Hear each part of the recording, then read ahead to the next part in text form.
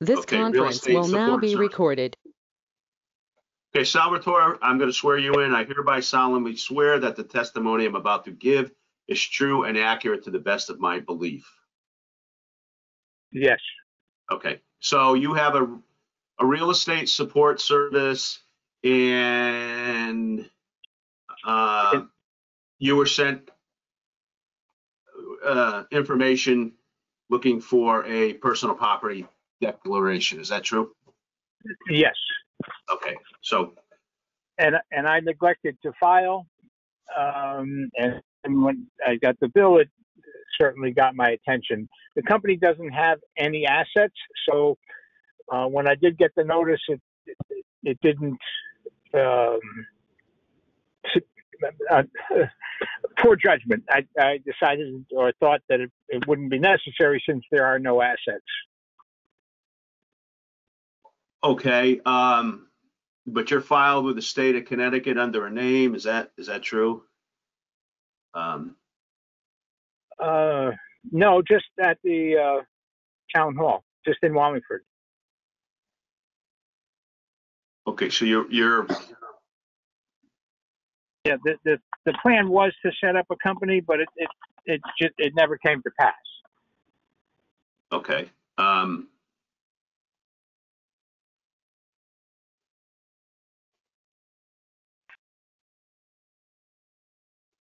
So Mr. Jackson, what are we actually looking at here? He's filed something.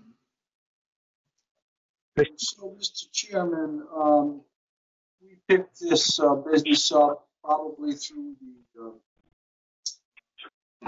Hello? office where they file a, DBA, doing business as. We picked it up and we had to make an estimate because there was no filing. The other, Mr. Salvatore, testifies that they have no assets. Normally, we would ask them to provide a copy of the tax return showing that they have no assets for that business. And I'll give you an example, by way of example. A real estate holding company, for example, they have no assets other than the real estate. And of course, we tax the real estate separately. So the actual holding company itself may not be an operating business other than to hold real estate. There may be other examples. And I think we advised, the other party to be prepared to provide documentation at this hearing to show this board that they have no assets, which they are claiming. And we have not seen any documentation that we could, make a determination based upon. So I would ask the chairman, if there is documentation, there's a reason, and we'd like to evaluate that. So Salvatore, is this something you're going to use, dissolve, not use? Use in the future, yes. Use in the future. Yes. Okay, because currently your tax liability is $36 here. All right, we don't want to. Yeah, I know. I understand. I almost don't take up your time with this, but yeah. If it's some kind of business, they're going to be looking for some kind of list of something. If you're a business, you got to have something, right? So right now you're sitting at $1,000 with 25% penalty on assessed value for $1,250. If you're going forward and you just file the paperwork every year and you keep this thing holding, your liability is $29 or what have okay. The $1,250 and the $250 penalty that got my attention. The tax you're talking about. That's I'll just the tax rate is not $250. It's not $250. Okay. Okay. So your total liability is $36.48. Okay, let me not take any more of your time, and I'll stop at the call and pay that. Okay, so do I hear a motion for the board? Make a motion, Mr. Chairman, no change. Second. All in favor? Aye. All right. Thank you. All right, thank you, everyone. Okay, bye-bye. Bye-bye.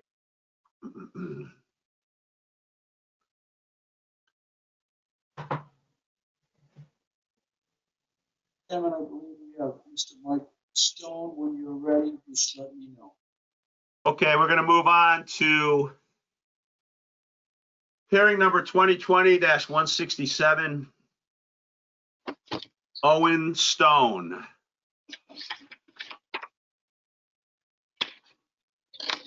And I'm going to be swearing in Mike Stone. Mike Stone, are you Owen Stone, or you're not? This is Mark Stone, his son. Okay, it says Mike Stone here. Oh, Okay, yeah, my name did is Owen Mark, Stone yeah. give you some paperwork to represent him, or to, because he filled out the paperwork and he's not the one speaking. Okay. No, he didn't give me paperwork, but on the thing they sent me, the purpose of this literature here, it's Stone Sand and Gravel LLC, which is, my father owns the property where we're at, but Stone Sand and Gravel is my company.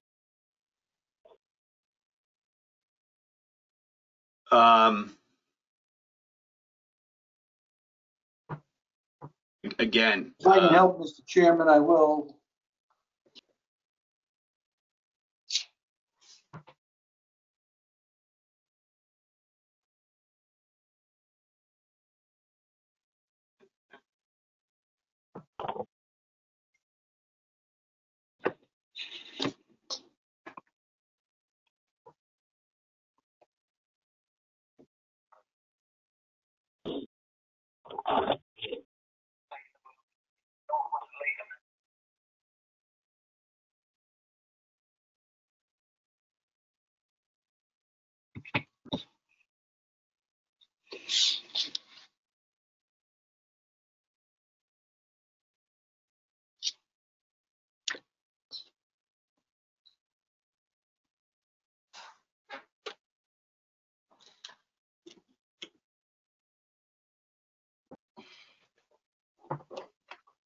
yes, Mr. Jackson.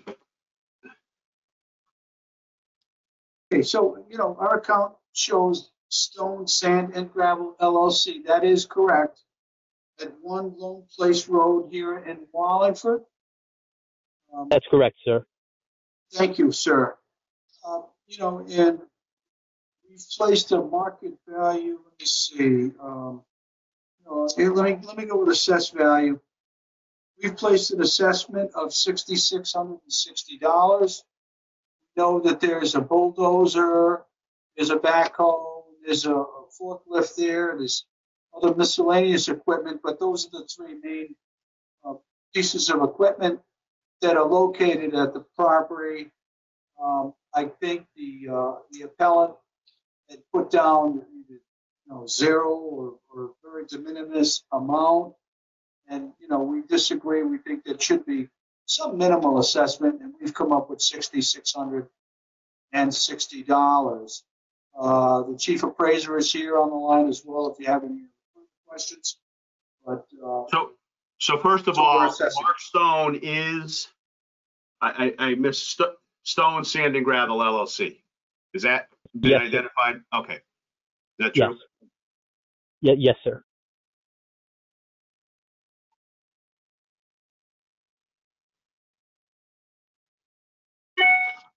And for the benefit of the board, Mr. Chairman, I think we provided a couple of photographs.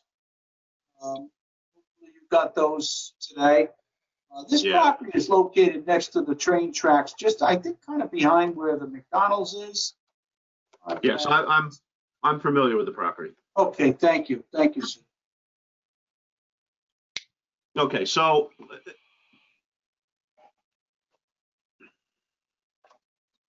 what are we actually discussing here? Are you speaking to me, sir? Yes, you say you have personal property there of $1,500. Well, what I did was how I do it. This everything here is both basically my father's and myself's. But over the years, my mother, the accountant that my mother had when she was alive, took care of everything. And when she passed away, we got another accountant, and basically he took over where she left off. But and I don't know how to do the evaluation and such as that, so I couldn't answer that question. But my accountant, he's the one, I give him everything. And as far as I noticed, some a lot of these equipment, for example, most of it, there were just machines. Some of the ones we were describing, they were bought in like 1968, 1969, and they've always been here in Wallingford, so we have paid taxes on them. But he's the one that kind of figures out how that works, which I really don't. So I couldn't answer that. I couldn't speak for that because I don't understand how that type of thing works. But that's why I give this information to him and let him, when he gives me my paperwork, I just rely on that. Do you know if your accountant filed the paperwork? I mean, it's looking like he hasn't filed anything. Oh, you mean my personal property paper? You mean my, like every year? Yes. Oh yeah, no. And matter of fact, when I got this notice, the first thing, as soon as I saw on there that it said a penalty for late or not filing, the first thing I asked the girl when I went up to the tax department and I showed her that, because she's the one that told me how to go about going through this to get the make an appointment, and I said, I did file this, correct? Because I know I did, and she looked and it was filed, no, for absolutely sure.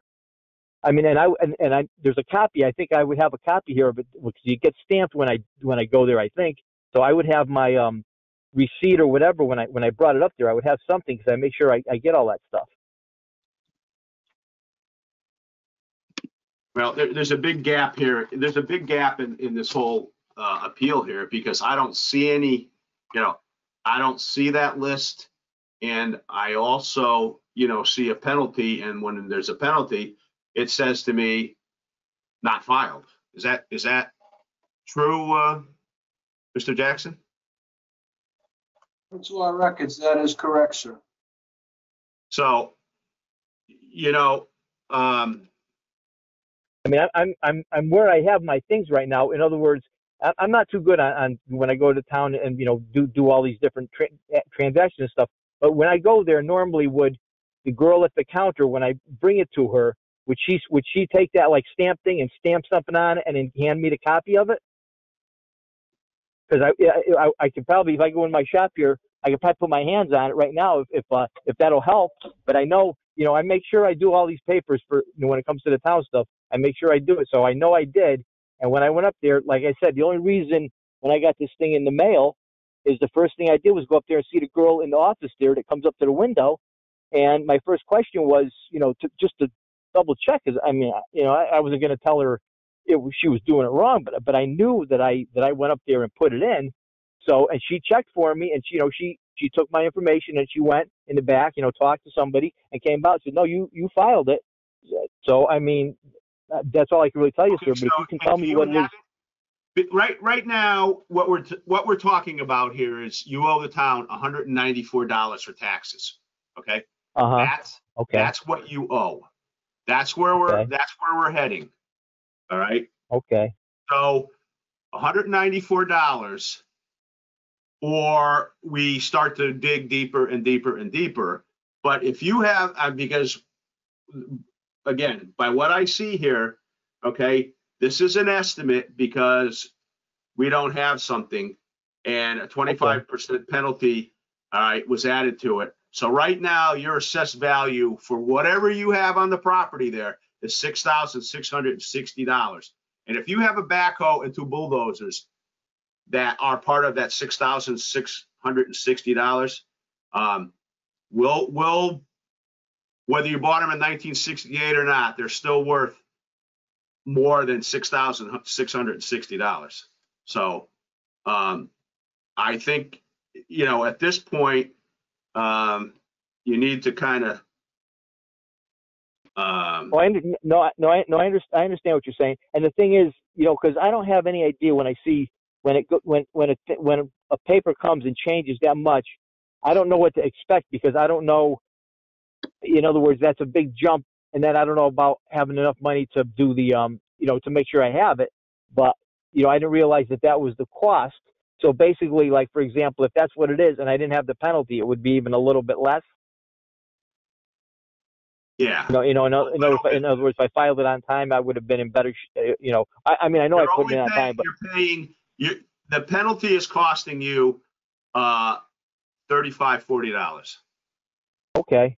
All right. I didn't have any idea what the numbers add up to on that. So I mean, basically, does it sound like the best thing to do for everyone? Which I can absorb that. That's not a problem. I mean, should I just call it a day and conclude this? I mean, is that? I would do that, and also, I would talk to your accountant because if he said he filed it with us, we don't. Well, he wouldn't. I mean, he wouldn't. It would have been me. I mean, I'm not gonna.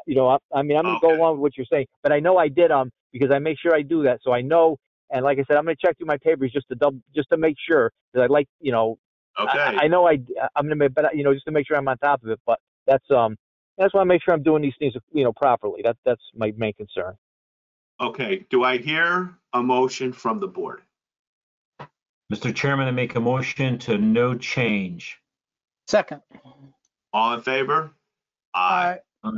Okay. Thank you. All right. Thank you, folks, and have a good night. You too.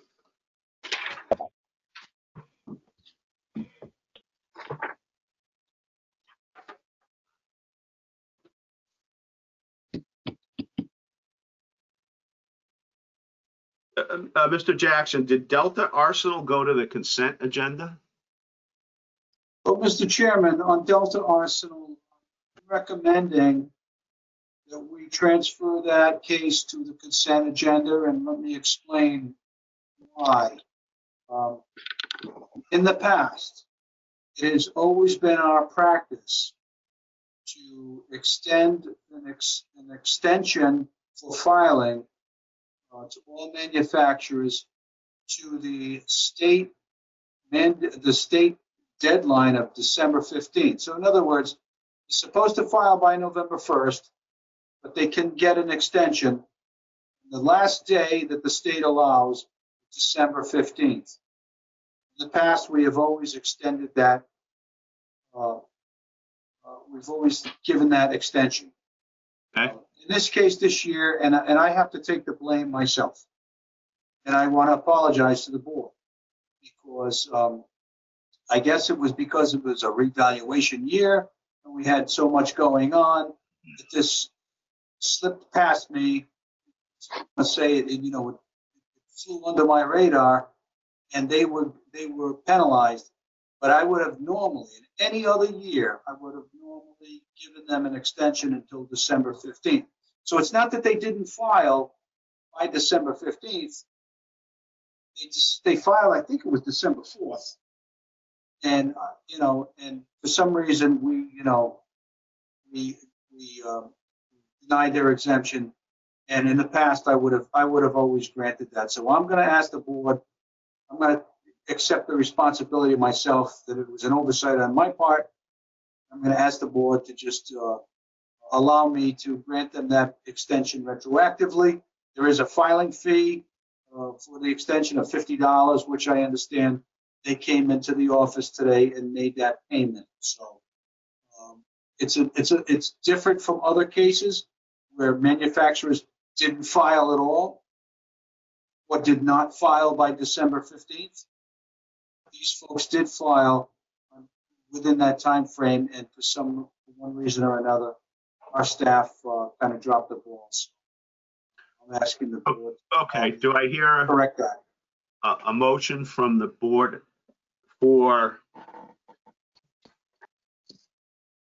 hearing number 2020-180, Delta Arsenal LLC. Mr. Chairman, make a motion to move it to the consent agenda. Make a motion for 2020-180 to move to consent agenda. Second. All in favor? Aye. Aye. Okay, Thank you, Mr. Chairman. thank you. No one else in the waiting room at this point.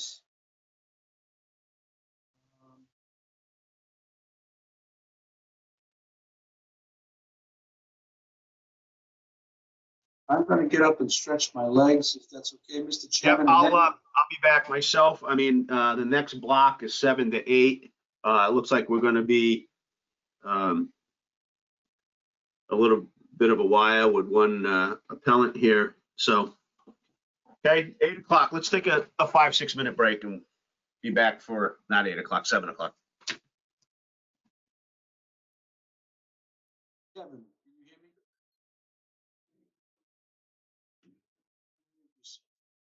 Yeah, I can hear you, Shelby. I think we're going to need to start calling some of the later appeals and ask them to log in sooner so that we don't, sit around doing nothing, I think. Because we got a pretty full agenda tonight. So, you want to do that? You want me to do that? I mean, one of us should start calling them. And I would start with the latest. Just Latest ones. Okay. yeah. Is that something you can work on, Kevin? Yeah. Thank you. Just trying to find the schedule here. If you don't have it, I can do it from my end. I've got it all here. I just want to coordinate between the both of us. Because if I'm calling, then you're going to need to answer the chairman's questions. If the board has questions or whatever, you're going to need to address those questions. One of us needs to All right, respond. so I'll start with the last one first and go in that order. I would, yeah. Just tell them, say, look, the board is running ahead of schedule. Call in at any time. And then Okay. call in, and then the chairman will, bring them in, All right. case by case basis. Okay. Okay, thank you. Yep.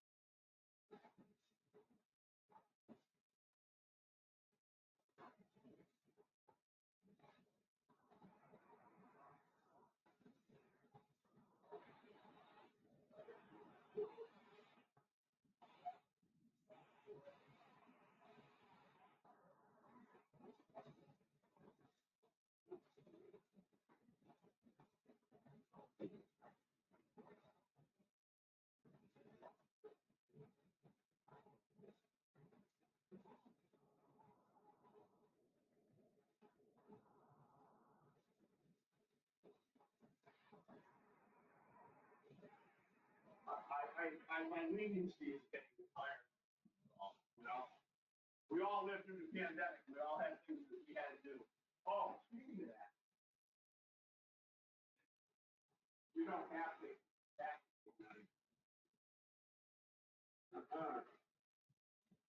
Right now, we have $5,500.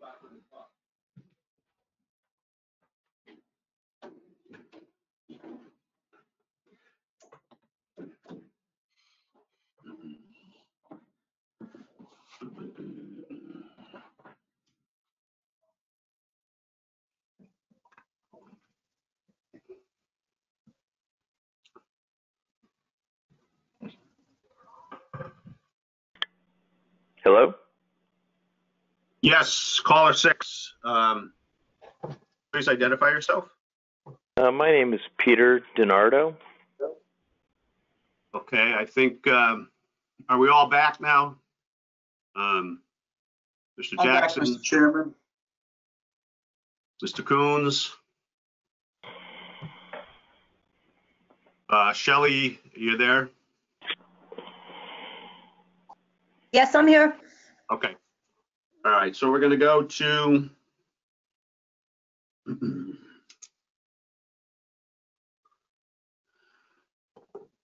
hearing Hello? number 2020-122.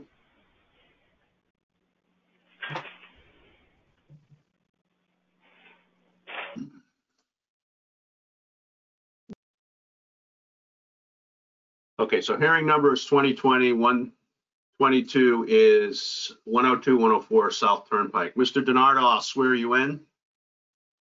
Okay. I hereby solemnly swear that the testimony I'm about to give is true and accurate to the best of my knowledge and belief. It is. Thank you. 102-104 South Turnpike Road. You've placed a market value of $720,000 on the property, and the town currently has a market value of $1,407,800. Right.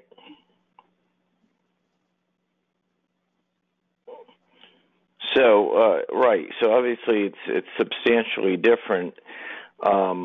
To give you some background information on this property, we acquired it by way of taking over the debt on the 4 buildings, not just this building. And at the time we took it over from the bank, I believe the outstanding debt was between 1.3 and 1.4 million dollars. So that's our basis in the property. During the time we acquired it, we had to put some money into the building we're referring to, which was leased to Masonic Care. However, the improvements were highly specific to that tenant, and that tenant only stayed for 4 years. So, I only have what I paid for it, what the bank's appraisal was at that time, which I didn't submit it because it's a little old. I believe it's a December 2014 appraisal on all of the buildings, not this one alone. But, and also other sales in the Wallingford area that I've come across recently, which I believe supports my, a value conclusion closer to mine than that of the town's. Okay, so, we did adjust the assessed value prior to this reval. The assessed value was $1,400,000. Right. We bring the property down to $985,500 assessed value. Right. You brought it down from around $2 million, I guess. Yeah, it would have been an assessed value to $2 million, and I understand that, But what I would implore on you is when the bank, was about to take back the property, and they sold the debt, they had appraisals that were close to the value of the debt on the property. So while, the value, and frankly, the value to me as a developer is different when it's leased, because it's leased and it's on a net lease basis. So that supports a completely different value than as vacant. This building's 100% vacant. It's in a flood zone, which costs about $40,000 a year for flood insurance because it is financed. We have to keep $500,000 worth of insurance on it. That's about $40,000 to $45,000. And as I tell you, I've called brokers. We call the people in economic development. A broker actually said, and this is a broker that used to lease those properties, they wanted to get paid each time they show it. So, I mean, notwithstanding, I appreciate the reduction you gave, but I don't think it's anywhere near where the market is for an office property in that location, unfortunately. I mean, I look at this as we made a mistake. I wish I didn't take it back for the $1.3 million. I'm being honest with you, because now it's just a drain to me. All said, and for all intents and purposes. I mean, I can't give it back to the bank, right? Because I have the money to pay them, and they know that, so I can't just walk away like the other borrower. But what I will say is there's some similar sales that I'm familiar with in Wallingford, like the building where Quest is on Sterling Drive. 88,000 feet, so that's a bigger building, 12 acres of land, more land, not in the flood zone, laboratory, and it's partly leased back, and that was sold for $2.3 million in 2019. So, Peter, I have a question. This is Carl, one of the members. Hi, Carl.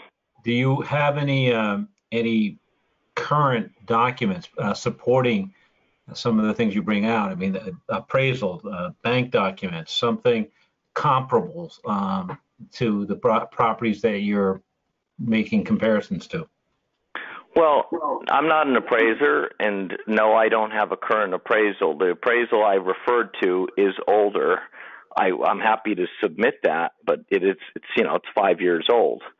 So, generally, is that relevant? Is that something you'd want to look at? That's from 2014. That's too old, right? Very, very old. That's not right. Right. So we haven't had the need for a recent appraisal unless, we end up in a court situation where we would have this appraised. And, frankly, the way these hearings work, sometimes they come up faster, and then all the appraisers in the world seem to be busy at the same time. Otherwise, I would have liked to submit information to you. We can try to have something put together quickly for this board if you think that would be of a benefit. But we'd appraise. This has always been appraised as 4 buildings, one property, even though they're separate parcels, they're separate tax parcels, so it was always considered a combined situation. That's how we took that's how we took it over. And of course, the Sterling sale is something that's a public knowledge available through the assessor. How much was the Sterling sale for? $2.3 million in April of 2019, and Quest took a lease on a substantial portion of the space. And how many square feet are in that building? 88,000.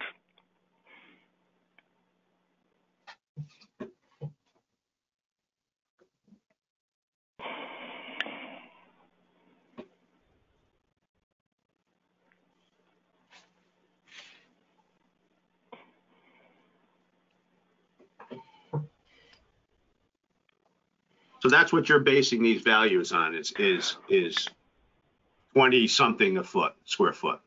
Well, I base it on that, depending on how you value the land and building separately.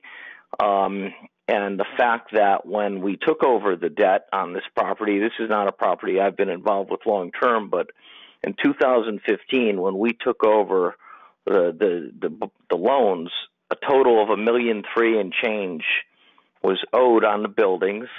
There was a little bit of back taxes, I think $19,000, and he had a potential for a lease with Masonic here for 24,000 feet on 102 to 104 South Turnpike.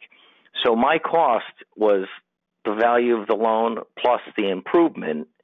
And obviously I thought they would have stayed longer because we did have to do some work to that building. It was renovated. It's in nice condition. It's in nicer condition than, it was prior to that, but it's office space. So, I mean, quite frankly, if you asked me to take over someone's loan at $1.5 million on this right now, I wouldn't do it because I can't give the office away, and it's just costing me money to carry. I'd rather keep my, preserve cash and cash flow, but I can't unring the bell.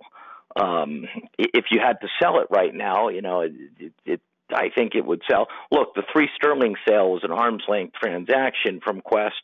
It was offered to me. We talked about it. There was a lease back on it.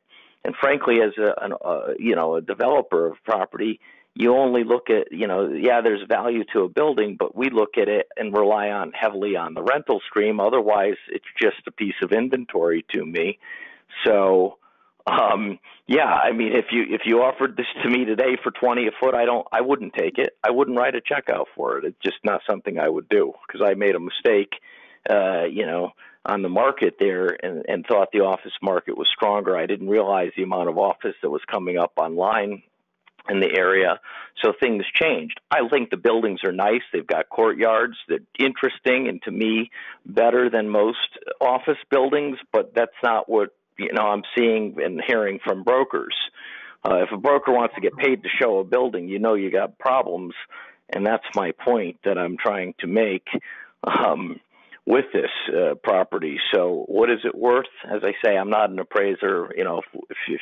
If you want to look at one before you make a decision, I don't know how quickly I can get one, but I will get one if I'm appealing to court.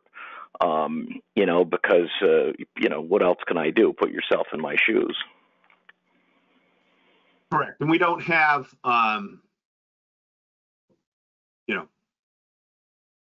we understand the Sterling, our value per square foot quickly placed on these buildings is, somewhere in the $40 to $45 range. Which right. which has been reduced. I mean, we did reduce this particular, property by, over $500,000.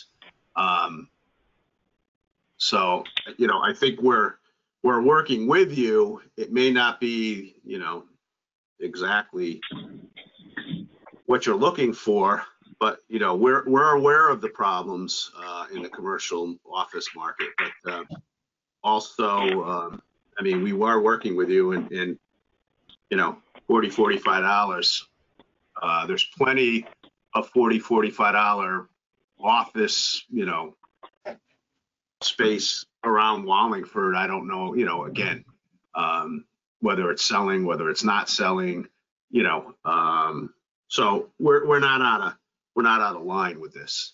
And, well, I mean, of course, I point to sales that are pointed to one sale that's lower.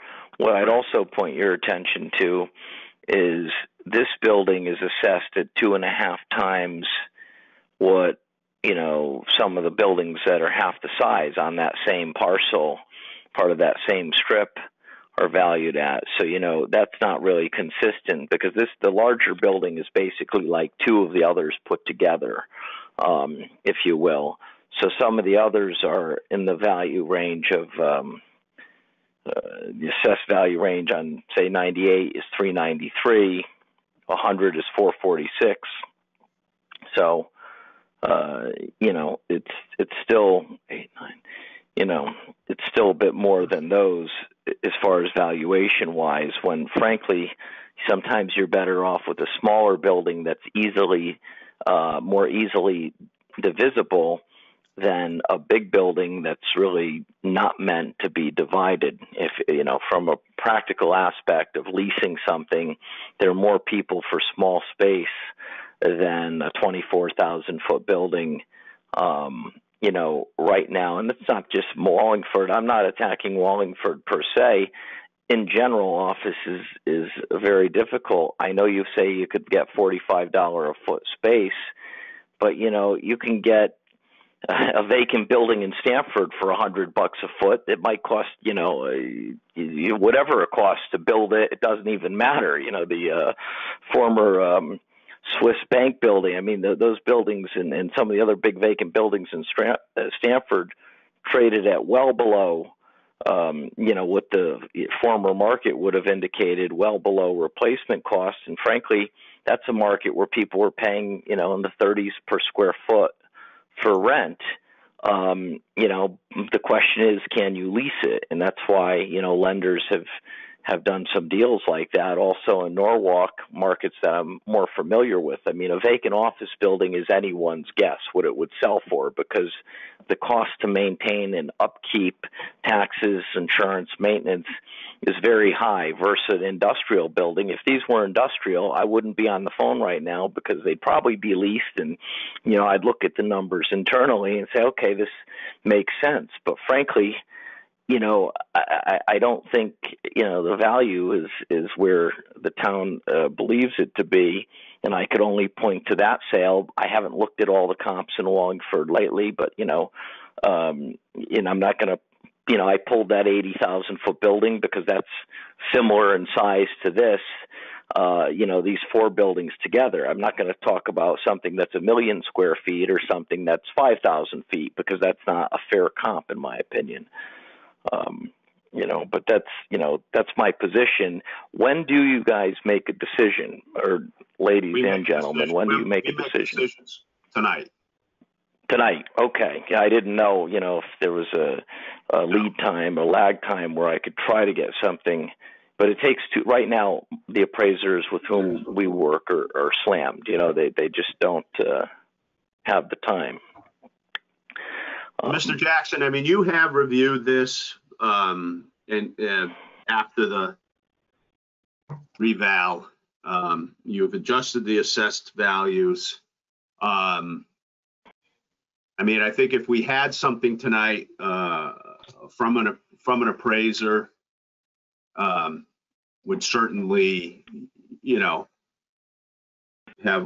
board would have something to compare to your work and appraiser's work, what have you. But the fact that you've adjusted downward already, to me, you've taken some of these issues into consideration. Yes, Mr. Chairman, thank you. Can the board hear me? Because I know I've had trouble with my microphone in the past. So I think now is better than maybe you were earlier. So. Okay, and Mr. Donato, can you hear me? Okay. I can. Yeah. Thank you, sir. So yes, Mr. Donato and I had a conversation prior to this meeting a couple of months back, I think, during the revaluation process. And I acknowledged that, yes, the values of these office buildings, are coming down. And that's the trend. And we tried to follow that trend. And I think you'll see on all of these buildings, we have reduced by a significant amount the value from where it was in 2015 to what it is today. And let me move on from that to say that, the Sterling Drive property, for example, it was sold for $2.3 million. A lot of condition issues on the interior of that building. Because if you look at the exterior, the building is a beautiful looking building from the outside. But on the inside, there are significant condition issues. And for anyone who would purchase that building to repurpose it, would require a significant amount of tenant improvements, a significant investment to really repurpose that building and get it back fully rented. That building also, by the way, so we're sitting, I think, our appraisal on that building somewhere on 3.2 or 3.3. I'll have to, make allowance for my memory. I've got a lot of numbers in my head right now. But we're north of $3 million is our assessment, as our appraisal on that building. And a noteworthy fact, it is listed for sale at over 5.2 million. Now, that's not to say that they will sell it for 5.2 million, and I realize that. However, that's you know, that property right there is really not a good comparable. In my opinion, it's one property with 88,000 square feet. It's listed for sale at 5.2 million. You know, it was bought up at a time when it was almost completely vacant. I know that the Quest Diagnostics, which was the major tenant, you know, had really downsized their operations very significantly, and that's why the building sold at that lower price. And we're also seeing other office buildings sell for, you know, significantly lower prices that we have seen in the past. We recognize that. And we tried to factor that in to these buildings here that Donato Enterprises, you know, own and operate on South Turnpike Road. I guess what I would say is to Mr. Donato, through you, Mr. Chairman, is that, you know, if we had an appraisal, if we had a little bit more, something a little bit more to go on, to compare reductions that we made against what, you know, another appraiser would come up with, we might have a better conversation than we're able to have tonight. Right now, what we have is the town has made significant reductions, and Mr. Donato feels that it's not enough, and I just don't see any documentation to support that. Well, are we talking about, if you're talking about 102 and 104, or are we talking about the other three buildings at the same time? Talking about all of the buildings, you know, that you have under appeal, sir, except for the one that has the apartment buildings, the one that's out front. Right, that was rejected. A vacant parcel of land. So those two are separate from this. You know, I know the Board of Education is renting one of your buildings, and you know, I don't know the status of that lease. Maybe the board would like to hear about that. I don't know. The board is still in the building. They're one of the only tenants left. But on the other buildings, the value wasn't changed significantly. One was increased. The assessed value was increased on 94 to 96 from 2015 to 2020. And 98 was reduced by, the assessed value was reduced by 20,000, and 100, which is the one occupied by the board, was reduced from 560 to 446. So that was the biggest reduction, you know, in value on these buildings. But the other two were pretty close to where they were, you know, and one's higher, one's lower. So it's basically a wash on 94 to 98. You know, those two buildings. One building is completely vacant and needs substantial work. You know, you touch upon something saying, you know, a building needs substantial work, but any office building generally needs a heavy amount of tenant improvement from tenant to tenant. You know, so yes, these buildings, you know, I think they're maintained pretty, you know, well. But inside, getting another tenant in, you know, I would suggest it's going to take a good amount of work to reposition. You know, there's old air conditioning systems that have to be replaced. There's always things to do. As far as 94 to 96 South Turnpike goes, which is partially occupied by Cerebral Palsy of Westchester, you know, their lease was about to expire, and we worked with them as a nonprofit. You know, we're not really collecting the typical lease amount. They're just, you know, they said basically after COVID and the funding cuts and the fact that they couldn't bring people in, they wanted to hand the keys back. So, in an effort to keep them there and hopefully stabilize them in the future, you know, we agreed to just take whatever they can pay, because it's a nonprofit. It's not typically the position I take, but rather than have 3 buildings fully vacated, we felt, due to the fact that it's a charitable operation and, we believe what they're saying based on the last year, it made sense for us to work with them.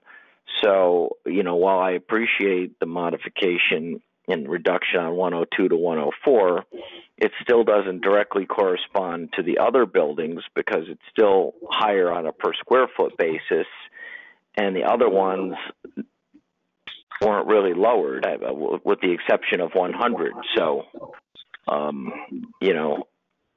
that's been my position. So am I hearing that 101, 102 to 104 is okay, but you want to talk about the other ones? And I don't want because you mentioned the other buildings. The chairman may want to take these one at a time. Okay, fair enough. In the way of that. Yes, I would take them one at a time. And again, I'm in the same mode as Mr. Jackson. I think appraisals and a little more backup on all of this would have helped here, because I know Mr. Jackson in his office have gone through it and reduced it, and I know you're looking for more, but I think we need more information as a board, why it should be reduced. Again, we're just not hearing enough, backup, formal backup, because this is some significant dollars for you and for the town, and I think there needs to be, again, more work. So, Mr. Chairman, if I'm hearing you, do you want a reserve decision on these until I can present an appraisal, or are these going to be denied and then I'm appealing them to court? I'm just trying to understand. Because I'm happy to present an appraisal to the board. I just, right now, it's been a different, difficult process for us. Our board operates under, you come, you provide us with the information, and we make a decision. Right. Okay. If it's over $1 million on some of these, it's, again, in the best interest of the town and of the property owner sometimes to do it differently than coming here, because it's a lot more involved. And what you're discussing here, there's a lot more. The market, the tenant issue, there's a lot of things here, and a lot of daily update in the commercial office market business that is changing the value. Okay. These values were set back in October 1st of 2020.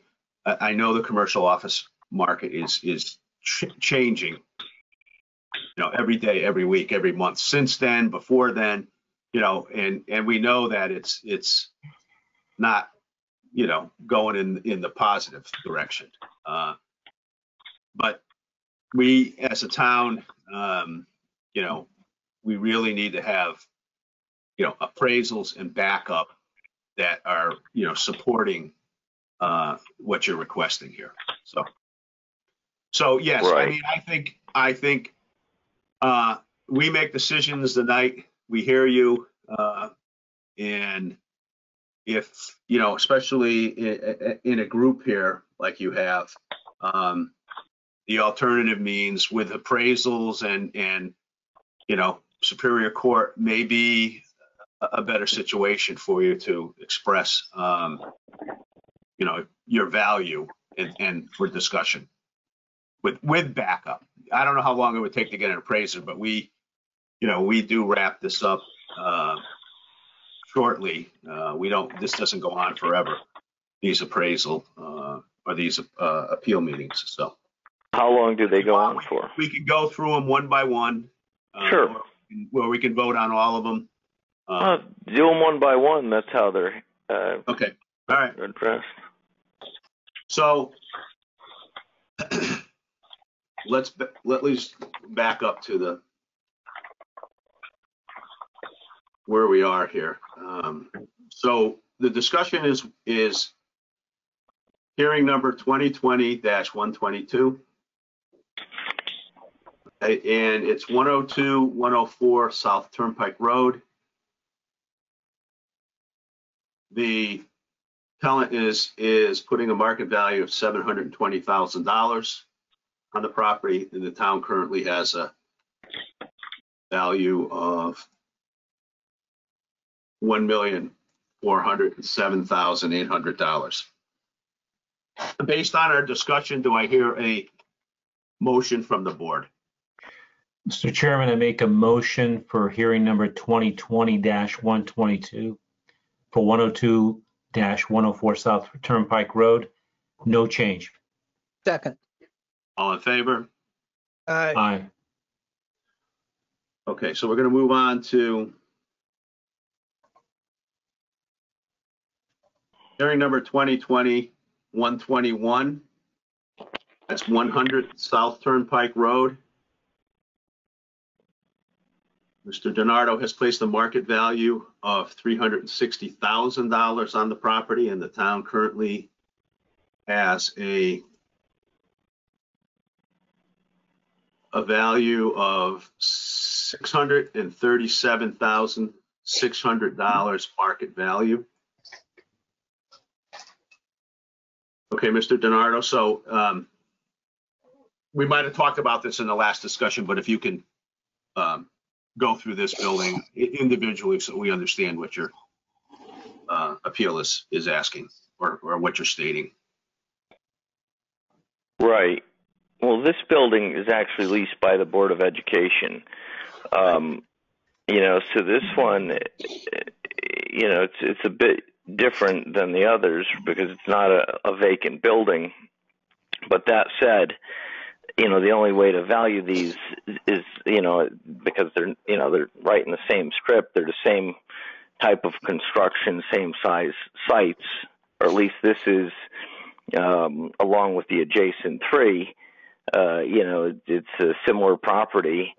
And, for the reasons I stated about the other building, I don't think, the town's value is supportable. I will point you to another building that's a little closer by, if you guys would like to look. And again, we don't have appraisal, but 110 South Turnpike Road is 25,000 feet, and it's 26,313 square feet, 2 acres, and the town's appraisal is $377,400. Assessment's $264, and that's the building owned by Masonic Care Corporation, which is exactly the size of the building that you're saying to me is worth $1.4 million. The building we're on right now is half the size of 110 South Turnpike. So again, you did reduce the assessment from 560 to 446. Probably based on overall market conditions. But, I would implore on you that that's not enough, for this property. Sir. Okay. So you say it's 110 South Turnpike Road, right? Yeah, that's an adjacent property, and I was just looking online at it. I had mentioned the other Sterling property, but this is another comp, I think, to my building, seeing it's next door.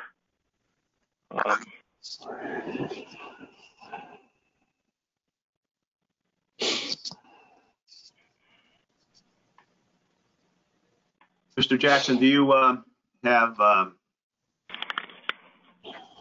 information about that building, 110 South Turnpike? So, Mr. Chairman and I am working from memory, my knowledge of the building. I'm not looking at an actual document. Okay. But I would tell you that Sonicare building, so it's divided into two accounts. That property is partially exempt and partially taxable. The Sonicare organization, they own a hospital, and much of the work that they do is considered to be charitable. It's exempt. Some of the work that they do, we have been able to tax them for, and this is by way of legal opinions over the years. So that building there, we've divided that into a couple of different accounts, a portion of which is taxable, a portion of which is exempt. So take just the square footage of the building based on the taxable amount. It's not really give an accurate count of what we're doing there. Okay, so it's not. It's not a comparable situation, and I'd be more than happy to send Mr. Donato. I believe there's two accounts, and I know we have our chief appraiser on the line. He may have more knowledge about it than I do. That's my recollection. We'd be happy to send Mr. Donato copies of accounts to show the breakdown of that building and what's taxable. So that's something that really it really doesn't apply as a comparable property. Okay.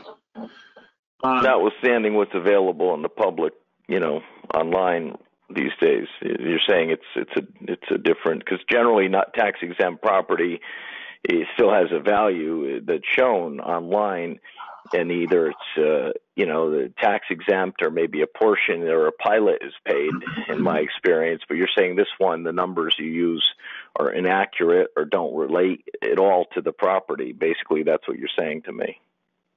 Well, I guess what I'm saying, sir, is that I would prefer to give you an exact document to review because, Wallingford, as you know, we don't have an awful lot of online or internet access or resources. So I'm not sure what you're looking at. I'm not sure. Well, I'm looking at it says 110 South Turnpike Road, Vision Appraisal. You've placed these online, and Vision attributed a value to the building as indicated by me, 377.4, and they show a value for improvements, and they show the land value at 80,000, and then the improvements are 26,313 square feet, and it says it's 2.02 acres. So, if it's without the information you have, just looking at this, obviously it's a much different number, and it was substantially reduced from from the last time, from 2015. So the numbers were substantially reduced. They were still quite low, much lower, than what we're even asking for. But, I do like to point this to the board's attention and to everyone's attention, and that's what I'm looking at. So, So again, what you're looking at on the Vision Appraisal website is only taxable property, and we're not seeing the tax exempt portion of that property. I'm more than happy to share that with you. And again, I think this goes back to the prior. Getting the full picture. That's the point. Yeah. I think this, I'm going back to, these are not things that we can do on the fly. We need to have, documents and backup to really have a discussion about all of this. Because it's too critical to you as a building owner and to the town now that we make sure we get this right. And we don't see what you're looking at, Mr. Donato, and we don't see what Mr. Jackson might be looking at. So we're operating without facts, paperwork, what have you. So I know the understand, town has- Mr. Chairman, and that would make your job virtually impossible to do it like this, because if you don't have anything, you're not going to just take, I understand you'd want, I get it. What I will say is when an appraisal is done, and I referred to it a 2014, 2015 appraisal, but, arguably, any appraisal now would be lower than that time because the market has changed substantially, in my opinion, for that type of building.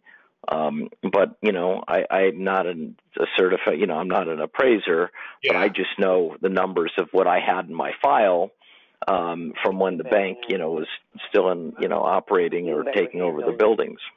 Right.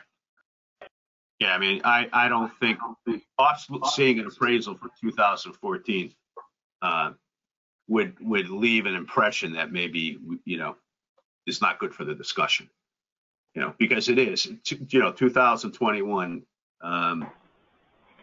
is not going to be, good for office space. I mean, it's just 2020, 2021.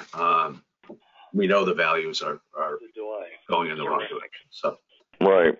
The town has, did reduce the assessed value here from 560 to 446, 400. Again, without a lot of backup and factual backup, I think the board will have to vote and make a decision on this property. So do I hear a motion? Mr. Chairman, I make a motion on hearing number 2020-121, 100 South Turnpike Road, no change. Second. All in favor? Aye. Aye. So we'll go to 2020-120, 98 South Turnpike Road. Mr. Donaro's placed a value of $360,000 on it, and the town currently has placed a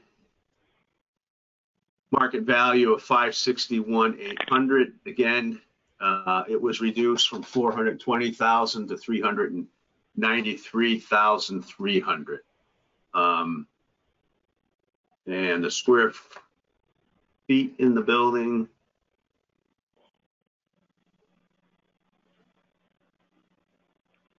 $12,614.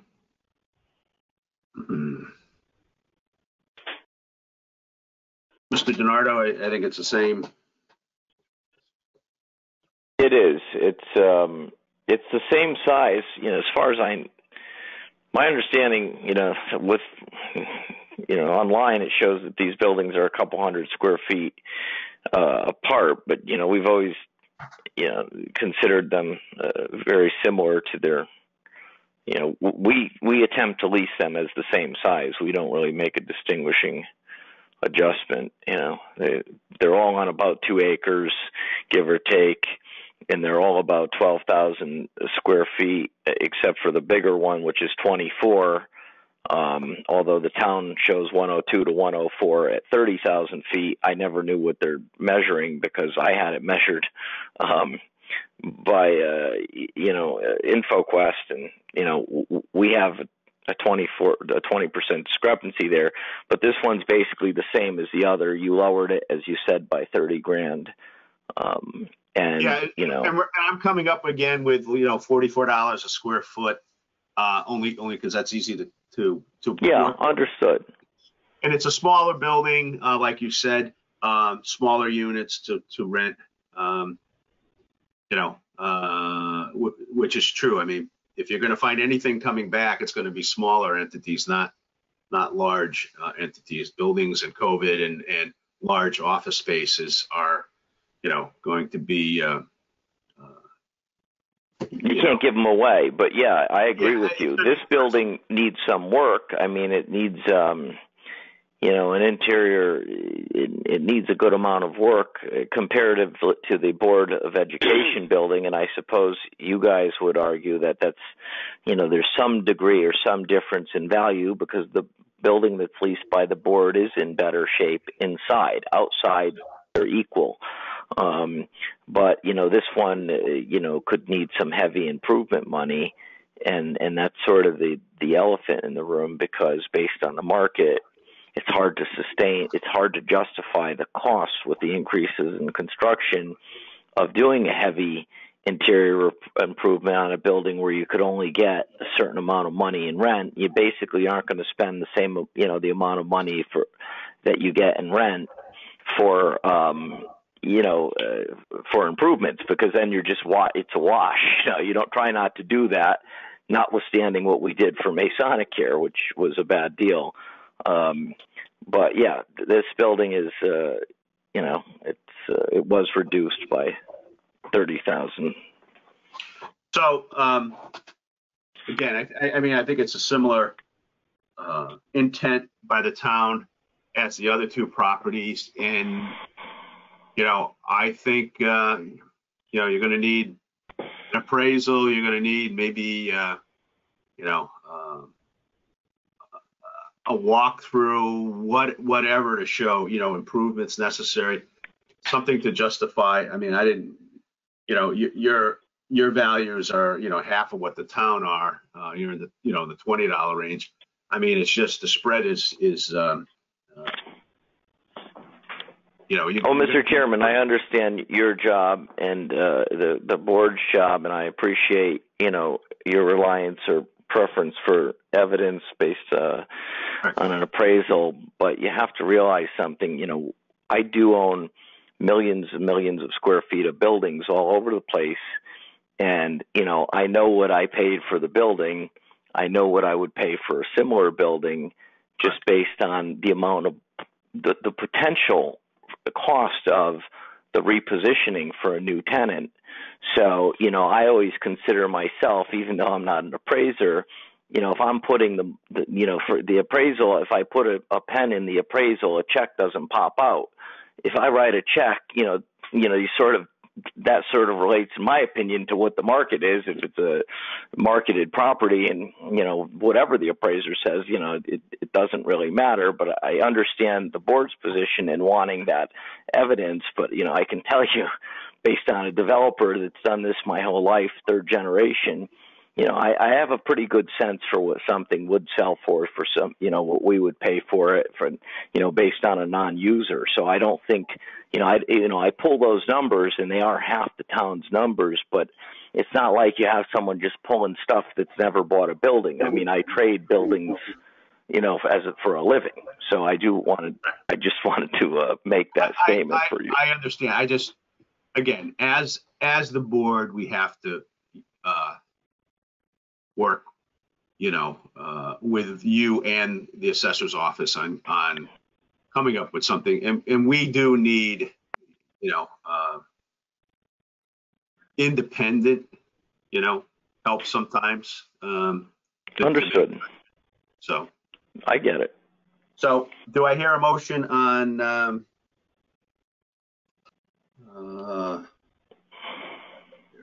Do I hear a motion on 2020-120 98 South Turnpike Road? Mr. Chairman, I make a motion on hearing number 2020-120 98 South Turnpike Road, no change. Second. All in favor? Aye. Aye.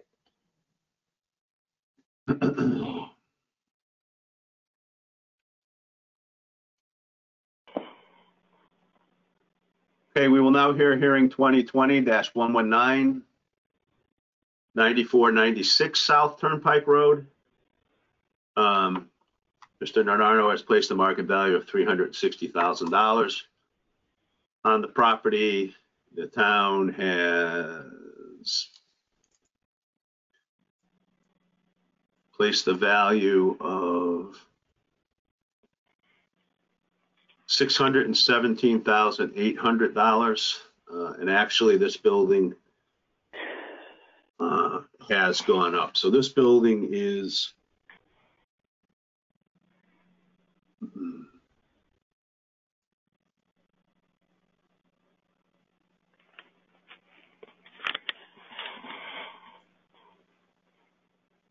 similar, well, in size. Is that?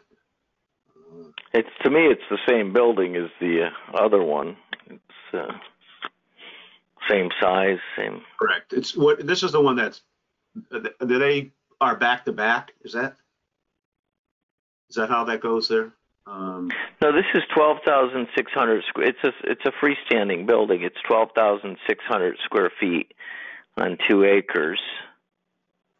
Okay.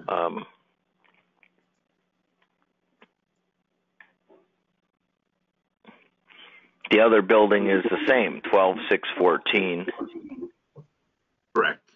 These are the two that are on the north end of the property, right? Correct.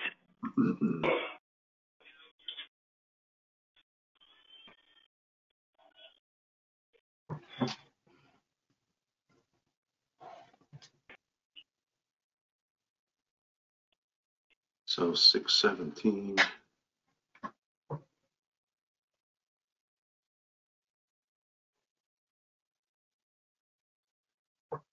So maybe I can ask you, Mr. Jackson, the value of this property has increased. Over the documentation now, Mr. Chairman, I'm going to ask, with your permission, if our chief appraiser can chime in as well. Mr. Coons, could you fill us in the appraisal on this? The assessed value went from 420 to 432,600.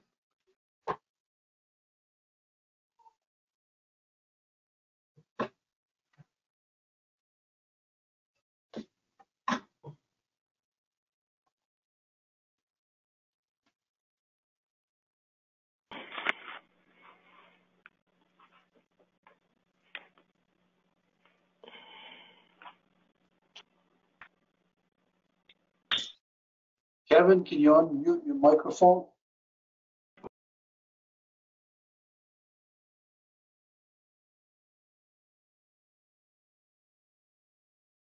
There you go. Okay. All right. Maybe, okay. Go ahead, Kevin. I did. I wrote a few brief memos on each one of these, and You know what? Let me. You're right. Let me go over to the that pile.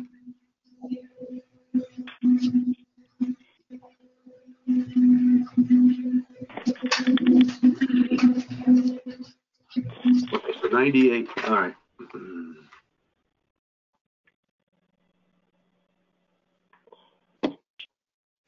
Put speakerphone on this.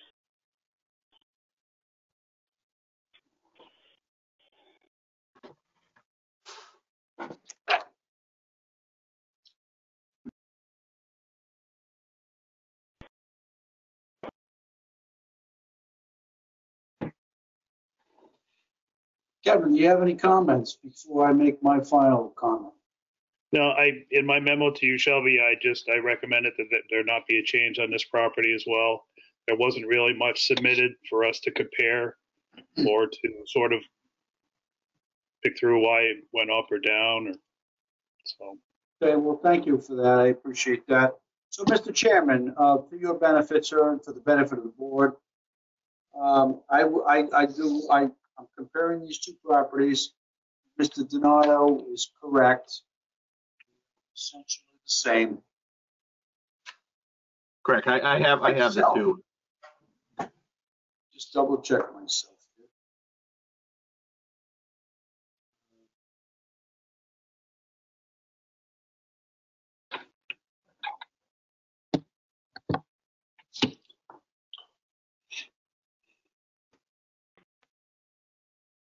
Seems to be new by 1 year. I'm trying to find a different.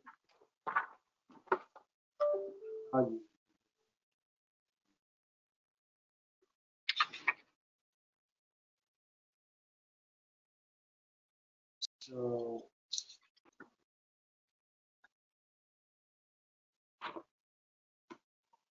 just indulge me one more minute, Mr. Chairman.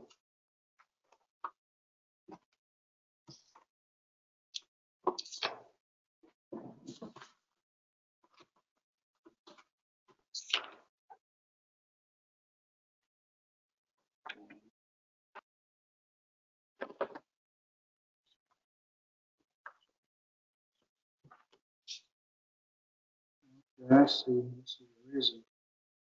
So I would ask Mr. Donato to describe for us the difference in vacancy rates between the two properties, because that may account for the difference in value. After that, I'd be prepared to. The difference, well, this building is the one I mentioned earlier. It's partially leased on a month-to-month basis to Cerebral Palsy of Westchester. However, the rent, they're not paying, whatever we used to get in rent, we don't get, and they don't have a lease anymore. They're just staying monthly to hopefully one day be able to perform their services and provide their services to the community. But right now, someone's in there, it's warm, they're keeping the lights on, but the payment is diminished. It's not But yes, this building has a tenant, but there's nothing in there that would increase that should increase the value. That's a little bit of a surprise. Notwithstanding, it's a $12,000 increase, but I'm not sure why it went up. Okay, so thank you, Mr. So, Mr. Chairman, the reason So these two buildings are pardon? The reason for the difference, because the buildings are essentially very similar. The difference is because we factored in the rent, difference in the rents. So based upon the appellant's testimony, I think maybe a small adjustment on this one might be warranted. I would certainly be able to support that. So we're at. Let's make sure we all agree on the numbers. Okay, so so it's 98 and 100. So we're dealing with 98 Turnpike Road. And I believe you're dealing with 94 to 96. We just voted on 98. That was at 561,800 market value. Oh no, wait a minute, hold on. 96 South Turnpike, which the town has a market value of 617. I would encourage the board to consider something just under 600. All right, there it is. Okay. Value. And the difference being that one is, is still deriving income that would support, the value in that range.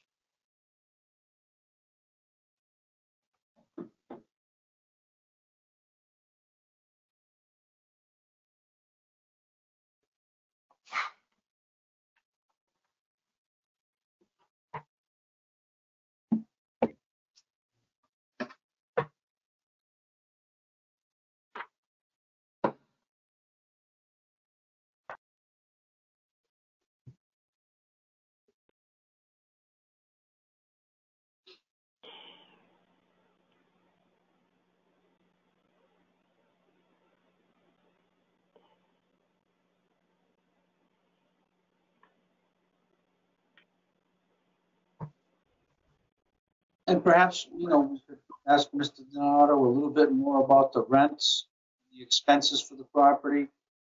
If the board wants to know a little bit more about how we should consider this property. Well, attached to this is the income valuation. Yes. When is the income for? Is it for the prior year, or do you have one for 2020? Because the lease expired in September of 2020.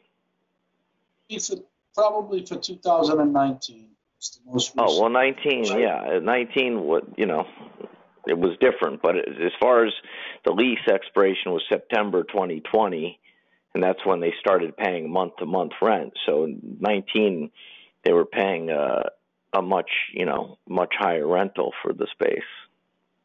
So for 19, we're showing this property was probably worth over $1 million based upon the actual income But our value is much less than that, obviously, because we're factoring in market expenses, market vacancy rates, and we're using a 30% vacancy rate for office buildings across the board.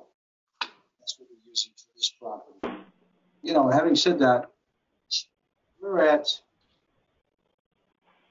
I'll reiterate what I said earlier. We're at $617,800, Mr. Chairman. Based upon the appellant's testimony, I would recommend something between 575 590 in that range. And I leave it to the board to deliberate further.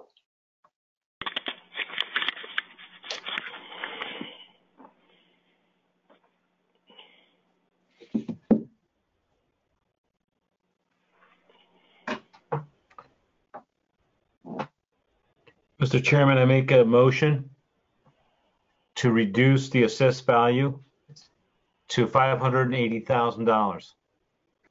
Second. Well, All in favor? Wait a minute, you said assessed. I think you mean appraised, right? It Market was value, appraised value. Okay. Appraised value, I'm sorry. Appraised value. which is, the market value. Go ahead, Carl, restate it. I make a motion to reduce the market value, appraised value to $580,000. Second. All in favor? Aye. Aye.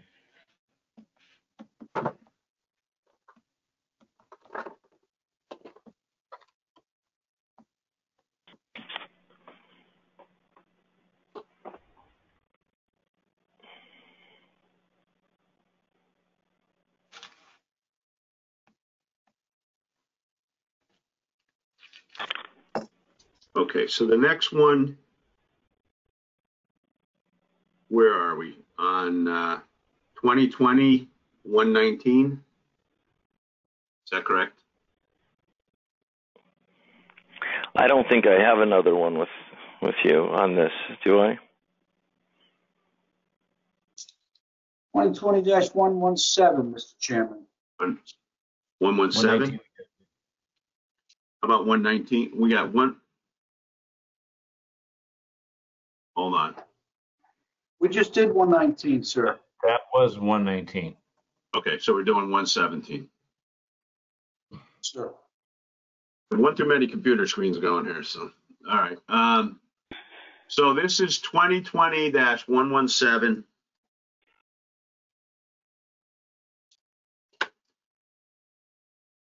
Which is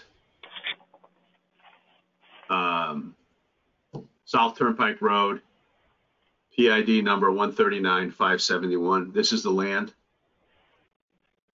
Mr. Chairman, I'll quickly give you an overview. This is a parcel of vacant land directly adjacent to Serafino's restaurant, Okay. and directly adjacent to the appellant's other property, which is a mixed-use office and apartment. It's vacant land. There is an issue with the sewer line having to be brought in, depending upon the use of the property. Most recently, last and this year, this was an appeal that was resolved and settled at around, I think, $193,000. Currently at $203,200.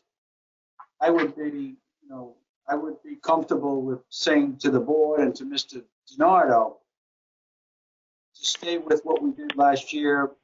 Let's call it $190,000 for the parcel of land, which comprises 1.64 acres, according to my records.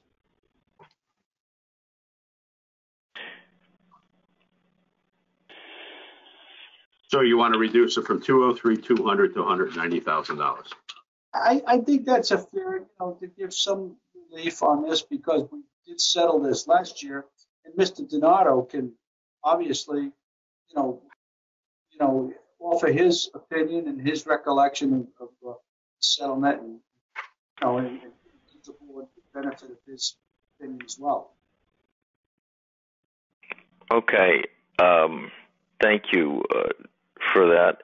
What I wanted to indicate is this parcel is connected to the adjacent parcel, 76 to 90 South Turnpike.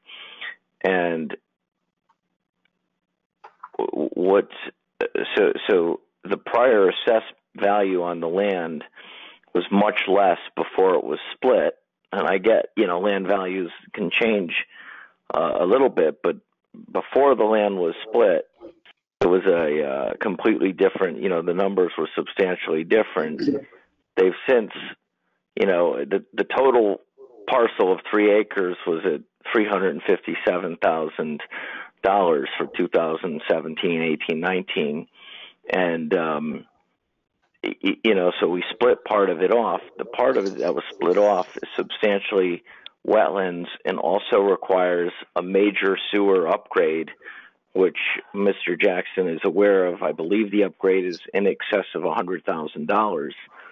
So while it was a nice thing for me to split it, if you take the two parcels together, I've increased my tax liability substantially by making the split because, one, the adjacent parcel increased in value, and then, this one jumped up, and effectively it's not really a buildable piece without a sewer. It's a major cost to do that. And so the market right now doesn't dictate we wouldn't put the sewer improvement in. And that's why I put a lower value on it, because I just see it as surplus land, highly encumbered by wetlands. So that's my position with respect to that parcel. So if I can add to that, Mr. Chairman, everything that Mr. Donato said is significantly accurate. The difference in opinion we have is that the sewer, to provide that additional sewer at a significant cost is absolutely correct. If he were to build another development like he has next door, and I can't remember off the top of my head, but I'm going to say it's mixed-use property with office on the first floor and 12 or 13 apartment units above. Mr. Donato will correct me. I would appreciate it. Mr. Jackson, you're fading in and out. I can only hear every other word. So I'm sorry. I'm sorry. So the cost of the sewer is only in the event that you build another apartment building similar to what you have next door. Did you hear me on that, sir? I did, yes. I thought it's related to development, but you're saying specifically apartments. Okay. Right. So there was, and how many units do you have? Is it 12 or 15? I can't remember. 12. So you have a 12-unit apartment complex with retail or office on the first floor. Office, correct. So there's 13 or 14 units? You tell me. Well, 12 residential units and 1 commercial unit. So 13 units. So if you were to build a 13-unit complex on this property, you would need to install that sewer line. However, if you were to build another restaurant like they have next door, or just a single office building or some other use, it's not definite that you would have to install that additional sewer line. The sewer line is dependent upon the number of units, the occupancy rate of what you would propose to build, and that sewer line improvement requirement is based upon another 13-unit building. So, I think the board needs to take that into perspective and understand that, if you're going to build 13 units, then the sewer line becomes feasible because you're spreading the cost over 13 units. If you're just building 1 or 2 units, then you may not need to even do that. And we haven't really solved that question yet. I don't think. Well, I think other people in the town would disagree with your interpretation, and we were under the impression and informed by various people that, any development's going to require an increase in that line, not trigger, not 12 units or 2 units, but development of that parcel. And I believe part of the zoning conditions when the 13 unit building, adjacent building was approved, was they were approving it and the sewer could be used for that, but future development would require the upgrade. And my last recollection of the upgrade is about $150,000. If I'm wrong, if you have information that leads to otherwise, that's great. If you're telling me the town would approve a development without a sewer upgrade, well, that's news to me. And so, I say that under oath. I mean, my impression is I have to spend at least $150,000, $125,000 to $150,000 to even use this parcel. And that's, what I'm going on. So let me back up then. Based upon your knowledge, what was submitted to the town when you got that ruling for the additional sewer line? Was it an identical building to what you built next door? It's not. So we never submitted anything to the town, but when we reviewed the file, and keep in mind, this building was taken over by us, by the bank, and it took us 3 years to get a CO between wetlands and people in different departments. We received, a mixture of opinions and positions over time on it, but we think we completed it, but, I never submitted anything. But when I was reviewing the file, I saw, and with discussions with, I believe, Casey, in the sewer department, they said future development would require a major upgrade. And whatever numbers I saw would have been from 10 years ago and the prior owner. It's just that has been reiterated to me, but I haven't had a vote or a commission tell me this. I rely on what engineers that work for me tell me and what I've seen, coming back from the town, That's what I have on it. So we haven't tried to do anything. But I do believe when we severed it, the feedback from my engineers to me when it was subdivided was that if you want to use this land, you have to upgrade the sewer. So that's what I've heard from my people, and that's what I rely on. So you don't know. Mr. Jackson, what is the value of the property? What is the value of the property with $150,000 sewer upgrade? I mean, so you're looking at 300, with everything. Is that 350 for an open piece of property on South Turnpike Road? I mean, I don't think there's many open pieces like that right in that location. Well, we value it, I don't think that current town's the value is reflected, doesn't reflect the sewer upgrade. And keep in mind, while the property is over an acre, it's just under, I think it's 1.6 acres. The substantial portion is wetland. So it's, you have to go by what you can actually use versus, the size. I can have 50 acres, but 45 are wetlands. So then I'm only figuring the value for the 45 acres. I attribute very little to wetland because it's a liability for taxes and you can't really use it.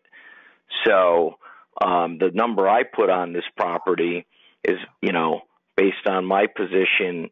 If I put the sewer line in, sure, it's going to be worth more money. I don't disagree. But without the sewer line, I basically see it as, a parcel, not with a negative value. I put down 50 grand, I think. But, it's not usable in its current form. And that's what I was told. And that's the feedback that's been given to me by through my engineers from the engineering department. Now, that's all I know about it. Okay. Again, there's a lot here that we don't know. A lot of numbers, a lot of discussion, a lot of engineering, a lot of different things.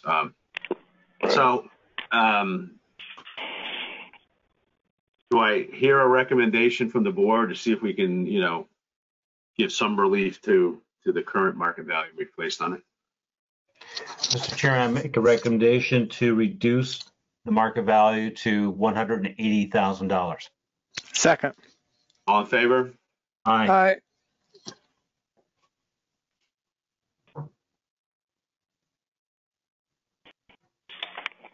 Okay, I think that is all of them, Mr. Donardo, except for the ones we didn't.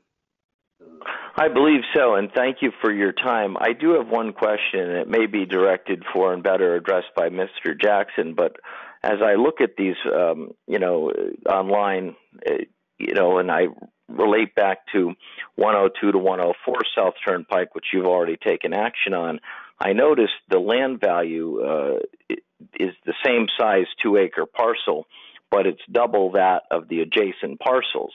I also noticed the square footage the town is using is 30,800 square feet when we always thought the building's about 24 or 25. We do have some measurements on it, but I guess my question is, that would be a big swing in value. I'm not saying you could make a decision on it now, although you can see that the land is double, 200,000 an acre versus 110 for adjacent. But the square footage is something else that, I thought had been addressed, and I don't know what do I do to address that? I mean, because it's 20% swing. So that's, just a question I have. I'll answer that, Mr. Chairman. So the board has taken its actions. That is effective for the 2020 grand list. I would encourage Mr. Donato to contact our office, take up these issues, looking forward. Okay. Fair. Thank you very much. Thank you for everyone's time and attention to these matters. Thank you. Thank you. Have a good night. Take care. You too. So we're going to move on to, I think Mr. Magooter was next here. So we're going to do appeal number or hearing number 2020-003, Robert Magooter. I'm going to swear you in. I hereby solemnly swear that the testimony I'm about to give is true and accurate to the best of my belief. I do. Okay, and this is 327 North Elm Street. You've placed a market value of $297 on the property. The town has placed a value of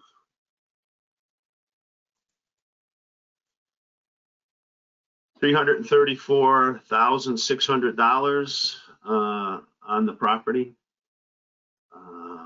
and that's an increase from your last reval. So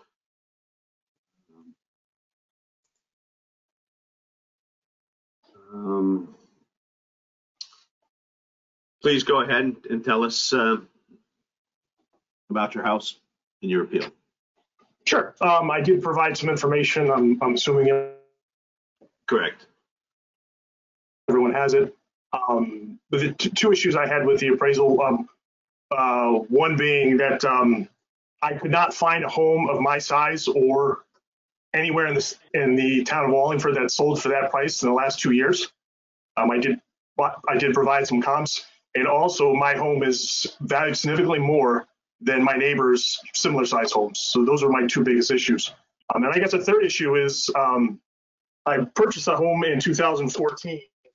And at this point now, with the last evaluation, which I also had to talk to you folks about, saying the value of my home has increased well over $60,000 in the last 5 years, which I'm just looking for somebody to verify or support that for me. When I did speak to Vision Government, the assessment company, the first time, the gentleman I spoke to agreed with me, so I was a little surprised to find that there was no adjustments made. So let me hold on. Let me just keep looking through the documents here.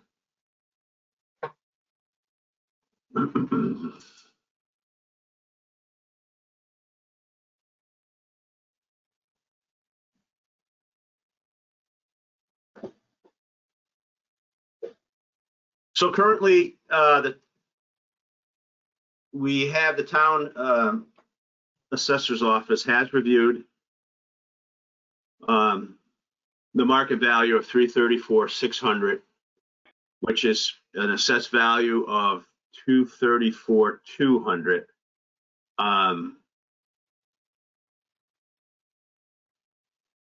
So the notes are the subject property was purchased for 272,500 July of 2014. The current owner has done over $40,000 worth of improvements to the property. The detached garage shed is prefab without a permanent foundation. Okay. So to adjust the overall condition of the home and change the quality grade of the detached garage, resulting in a new market value of $316,900. So that's what the assessor's office has done and has recommended prior to the appeal.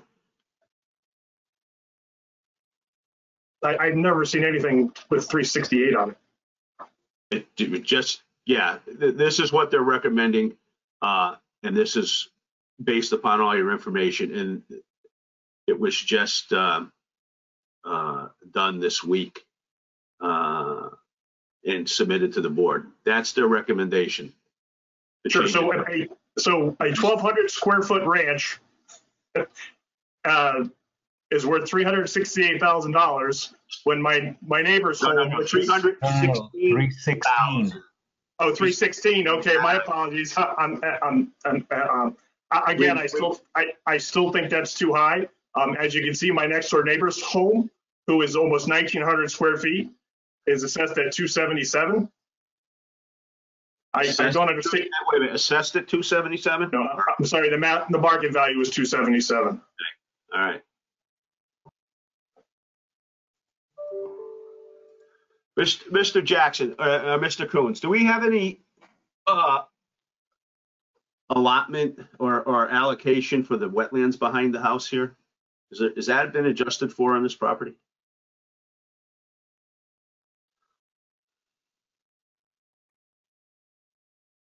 You know. Unmute your microphone, Kevin.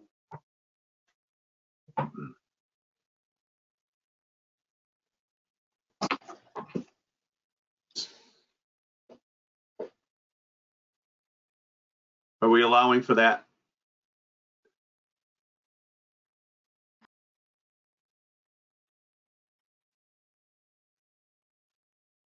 Kevin, are we allowing for any wetlands in the back of the property? My apologies. I was trying to look for the field card in the. I thought you were still muted. Okay. Just 374, right? 327. 327. Yeah. I'm just trying to find the documents here, or the field card. Yeah, I'm trying to use a Mac, which I'm not familiar with, so this is difficult. Let's see here. I don't remember what coding it is for that allowance. So would be any land adjustments would be at the bottom of the field card on the left-hand side. There's a few landlines. Actually, if you go towards the middle on the bottom of the field card, under the condition, there may be an adjustment. Location adjustment? No. Yeah. Or condition adjustment, possibly. Condition. All right. One.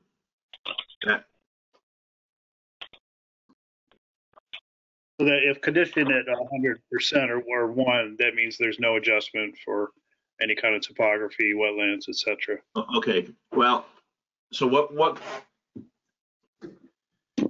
in regards to that, because it is wet back there. I know, there have been other houses that have come from there, and there's some wetland issues in the back there. Okay. Generally, what we would do is maybe ask for if there's any type of a wetlands map that they're aware of. Okay. What that department? So there's a stream that runs through the back of my yard. Right. So if the condition was something other than one,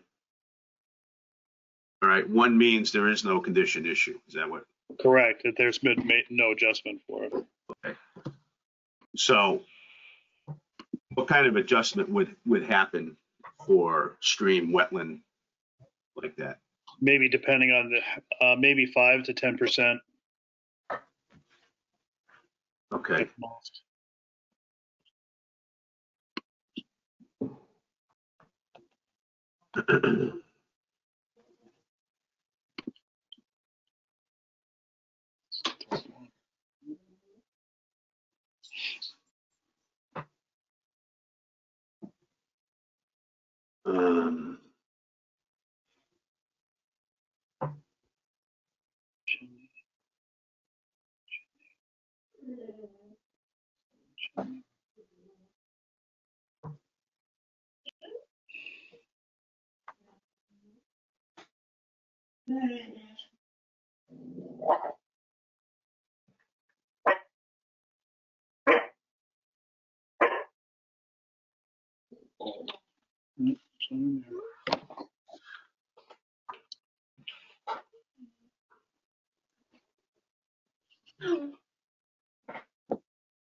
Okay, I think we've the assessors office has dropped it, and I think because what you stated in here about the wetlands,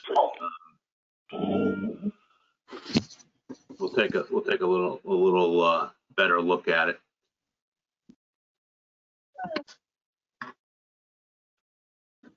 And I guess my biggest thing is I'm just trying to understand how my property at this point is worth, $25,000 to $35,000 more than my neighbors whose homes are of equal, if not larger than mine with square footage. So, well, again, between the reval and going in, I don't have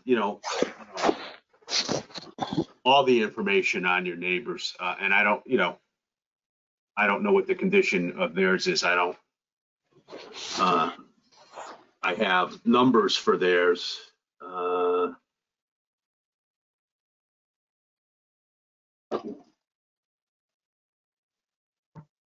Which house in particular are you talking about? My next door neighbor is 325 North Elm, but then also 319 as well. They're both right next to me, and they're both in value substantially less than mine.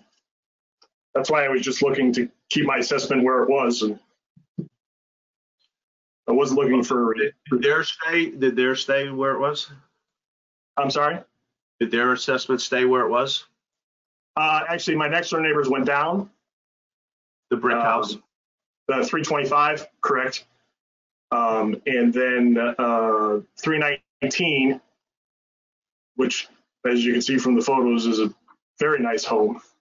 Yep, correct. I know the house, and I know the house next door to that. They did a lot of work in there. Yeah, that home there, hers actually went up by, it looks like $3,000.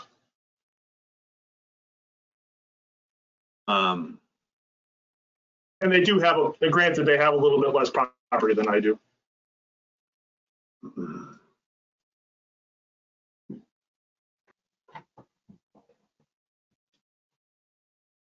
So yours is the town, it's 316.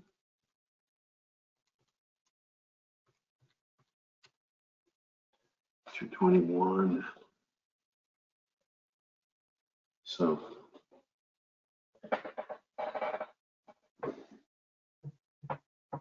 Okay, I think I think we'll probably be able to allow you a little bit more. I mean, we're at the 316, 9, I think it is. Do I hear anything from a board member? I make a motion to reduce the market value to $310,000. Second. All in favor? Aye. Aye. Thank you, gentlemen. Can I just ask one more question? I was concerned with the original evaluation. I don't understand. Now, this is twice I've been in front of the board, my last two evaluations, where it was significantly higher than it has something to do with some kind of algorithm or something that my home is stuck in. I just hate to waste everybody's time to have to do this every 5 years. Mr. Chairman, if I may. Okay. So this is Shelby, the assessor. Sir, I would encourage you to speak directly with our office if you have. Okay. Have you? Did you? No, I have not spoken directly with the assessor's office, no. So, I would encourage you to do that. That's the first step because, we're a very, resident-friendly office, and we're willing to sit down and go over things. Many times, there's a property that has unique features that the assessor is. I'm going to try to speak closer because sometimes I go in and out. Many times, there are properties that have unique features that, the property owner knows much more about it than the assessor office would.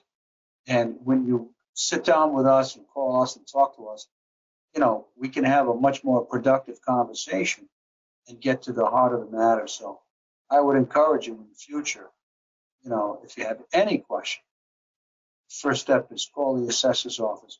Speak with, and if you speak with a staff member, okay, I appreciate that. Ask for the assessor. That's the way to do it because we want to get it right. Believe me when I tell you, we want to get it right, and we don't want to have to. I'm sure you do. Put you through this coming to a board and everything else if there's something that we can figure out on our own. I appreciate that. Thank you, sir. Thank you, sir. All righty. Have a good evening. Thank you, gentlemen. You as well. Thank you. So I think Aaron and Mac Bissay were next, so we'll take them. Hi, how are you? Good. Okay. So I do want to. Let me find your paperwork, and then I'm going to swear you in, and then we can start. So.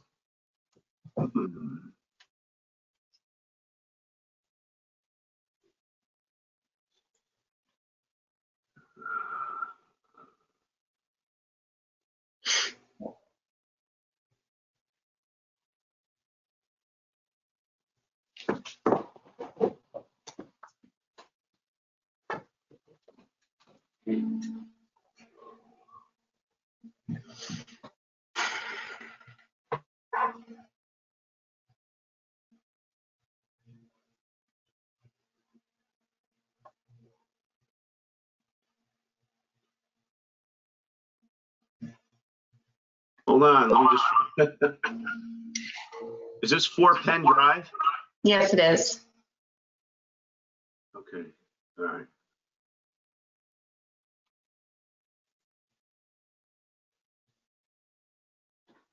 Okay, so this is hearing number 2020-020. Matthew and Aaron Bissay, 4 Penn Drive. I'm going to swear you in. I hereby solemnly swear that the testimony I'm about to give is true and accurate to the best of my knowledge and belief. I do. I do. Okay, you've placed a market value on the property of $230,000 based on a recent appraisal. Also, the fireplace doesn't have a chimney and is unusable. House also has original 1957 window and is in fair condition. Okay. So go ahead. You can tell us some more about your house. Sure. So we purchased a house in December of 2019. So we've been here just about a year now. And this is our first time going through an appraisal process. So I just want to mention that because I'm a person of questions. So don't be offended if I ask because I just may not understand the process. So a couple things that we are wanting to take a look at is, as I said, on the property card, there is a fireplace, but it is not functional. There is no chimney exiting the roof of the house.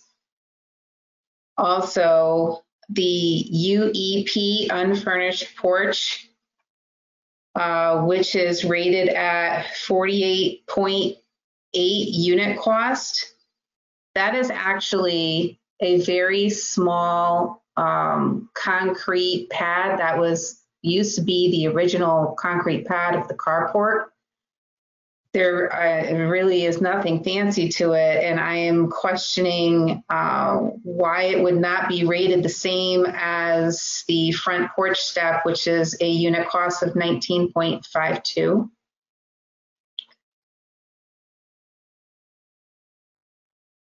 Also, there is a half bath that was in the basement when we purchased the home, but the home was in pretty poor condition, and based on the inspection that we had of the home, they suggested to not use it. It was inusable. So that has been removed. We took that out. So I wanted to mention that as well. You have our kitchen rated as an average condition. However, we believe it should be below average due to the condition of the cabinets and the small amount of the cabinets, and just their original 1958 cabinets with 0 upgrades since the original building of the house. So it's pretty bad. Yeah, the walls are pretty much stripped from wallpaper, so now the joisting and everything on the side is kind of poking through. Yeah. So also there's significant water damage on the wall that is between the dining room and the kitchen due to neglect of the previous owner. There was a bad roof leak, and so we're dealing with that right now. It's really not in good shape at all. Everything's rusted. It has to be evaded. Mostly we're going to be doing a mold test to see what's going on in there. Another thing is the main bathroom, which is rated as average. We had found significant floor rot underneath the toilet and the tub, and also wall rot due to a window that was within the shower stall. So I am asking to have it be put as below average for the rating. That bathroom is going to need to be gutted and completely redone. There's a portion of the floor that we're falling through the floor, so it's inusable at the moment. We've had to shut off the plumbing until we had money to make some adjustments and upgrades. And also I would like to mention from the last assessment in 2015 to now, or to the new one, 2020, the previous owner, Raymond Hurlbert, he was an elderly gentleman in his 90s, and he was actually in arrears of his taxes around $32,000 just because he didn't have the money to pay them. And so that is also reflected in him not being able to put money into improvements in the regular upkeep of the house. So I don't see how a justification of an increase in this much of the market value of the house could have taken place in the past 5 years when there has been literally no improvements at all. It's only just been degrading. I also would like to mention that I had sent in some property cards of recent houses in our area, one of them being 91 Pond Hill Road. which is right around the corner from us. It's actually one of the properties that was mentioned in the appraisal that was submitted as a comparable house to ours. This house, the assessed value from 2015 to 2020 was 162,500, and it increased to 165,600, which is only an increase of $3,100, whereas ours had increased almost $30,000. And their assessment value increased only 1.9%, and ours increased 7.9%. And in another case of 18 Reskin Drive, which is another house that's 0.9 miles from ours, it's the next street over, that had a pretty comparable appraisal value of $235,000 and an assessment of $164,500.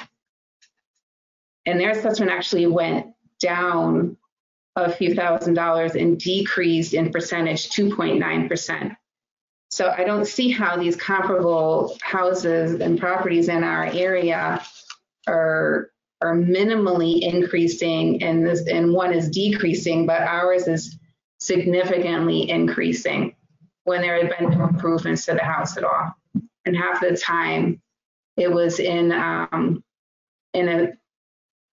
ownership of an estate because the gentleman had passed away.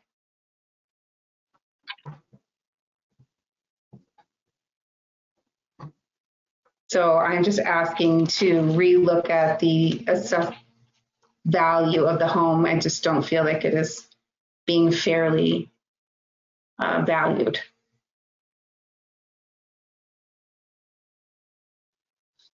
Okay.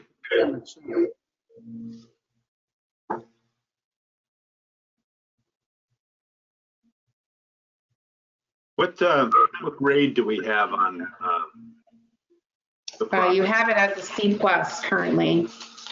All right, I'm asking Mr. Coons, so let me ask Mr. Coons. Mr. Chairman, I don't have that field card in front of me at this point. It sounds like a C+. She's probably correct.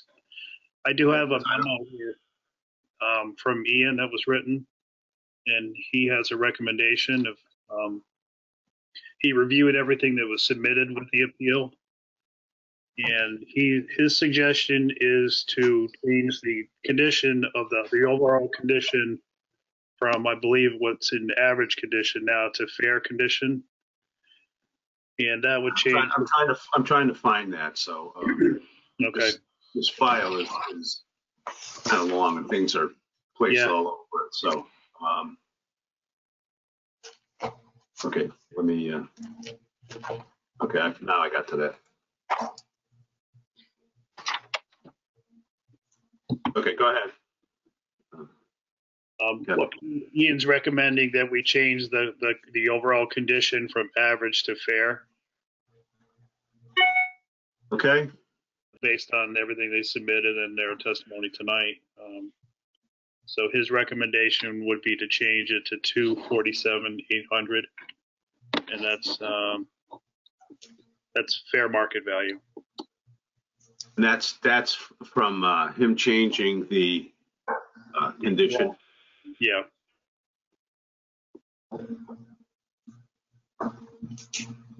May I ask a question? Have we looked at this directly?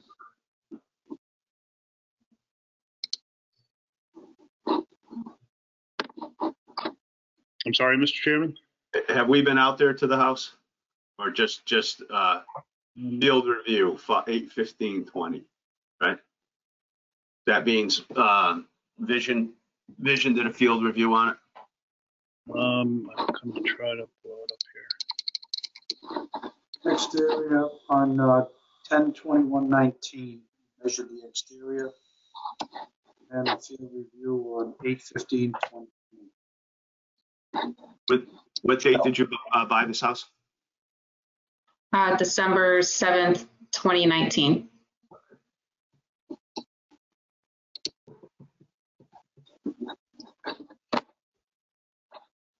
Okay, 8/15/2020 field review. Okay, so a couple things here. The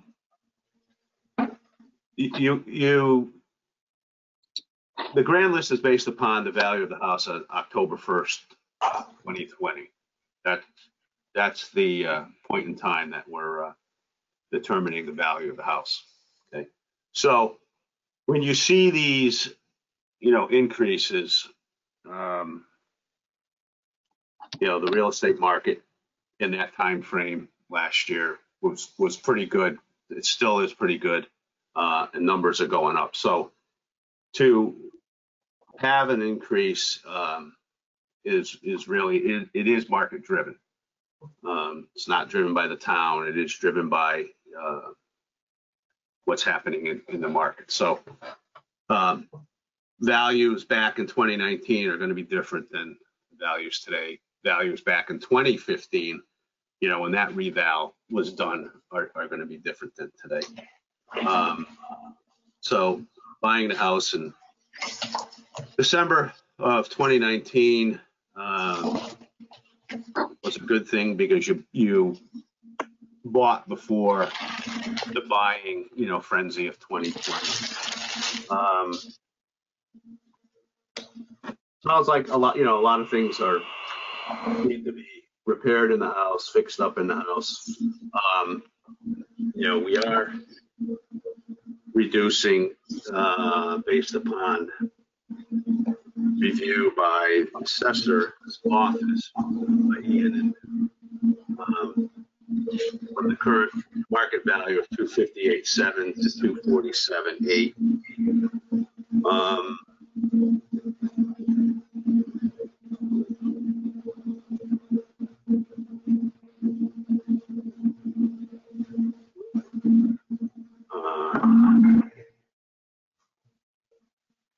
I think the board, you've done a good job explaining. There's a lot of information that you've put here. You've done a lot of work to provide the board with updates, values, what have you. So I think the assessor's office worked on some of it, and I think the board might have some recommendations also. Mr. Chairman, I recommend we reduce the market value to $245,000. Second. 258.7. Okay, second by Mr. Avery. Aye. All in favor? Aye. Aye. So I appreciate that decrease. However, that is still around without doing the math, it looks like a 5% increase. And if you're saying that the grand list is based off is market driven, then it should be a comparable increase compared to what our neighbors' home values are worth.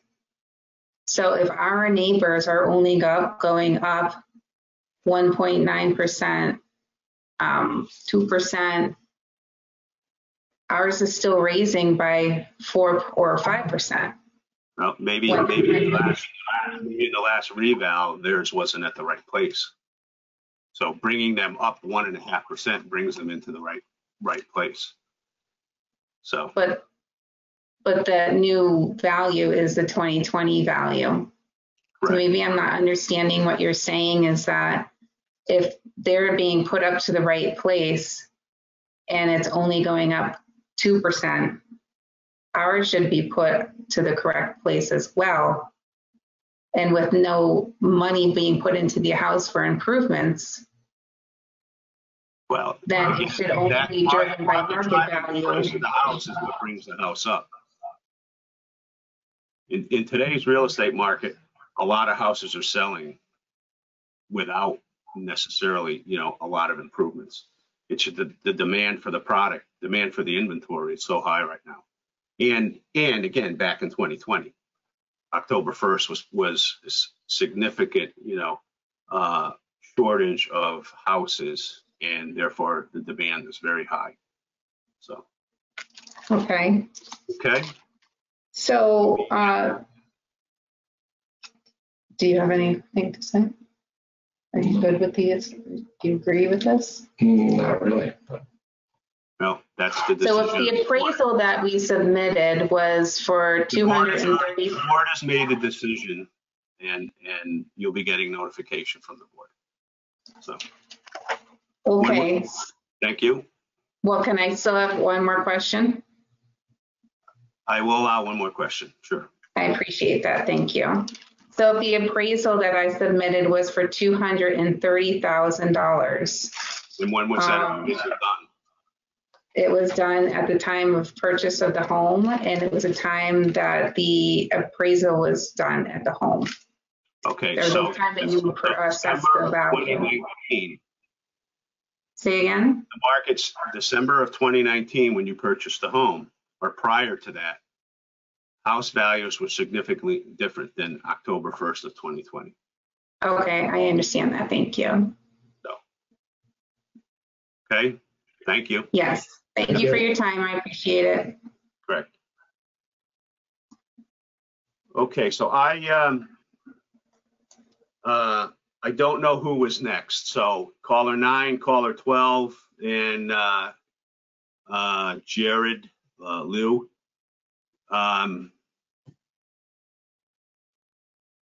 I don't know. Jared Liu, why don't we go with you, and then caller 9, and then caller 12. Hey, good evening, Mr. Chairman. Thank you. Good evening. So let me back up and find your appeal.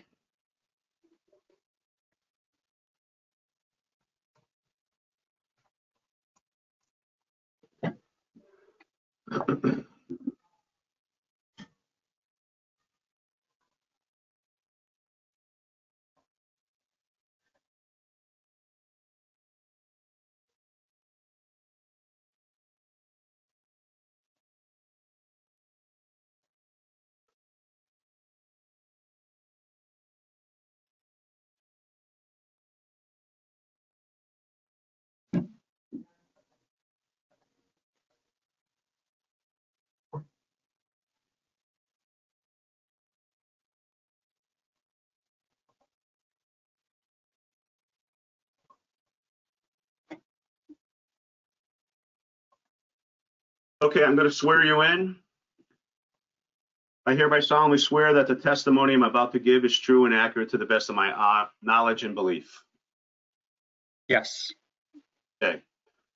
So this is hearing number 2020-001, Jared and Kristen Liu, 59 Curtis Avenue.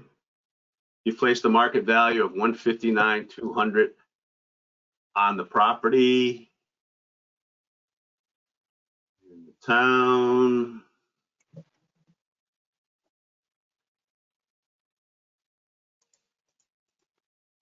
Has placed the value of $318,100. So please go ahead and tell the board about your house. Do you have the ability to let me share the screen so I can show you some pictures? It says to share screen, ask the organizer to make you presenter. I am not the organizer. So, Mr. Chairman, we asked that anything that would be submitted to the board be submitted in advance so that we could share it with the public one day in advance of this meeting. And we do have pictures that were. Would you mind actually just showing me the pictures you have? Because I looked at the file online and they're basically just, I mean, black blobs. So I'm worried that you can't actually see those. So just give me a minute, sir. Let me think about this. I want to make sure that I'm following the proper protocol for freedom of information and other requirements. I want to make sure that we give you every opportunity and we also protect the public as well. So please, if you just give me one moment to contemplate, would that be okay? Sure, and I'm only asking to be able to show you what was submitted. Okay, well, then you should certainly be able to do that. Just give me one moment. Thank you.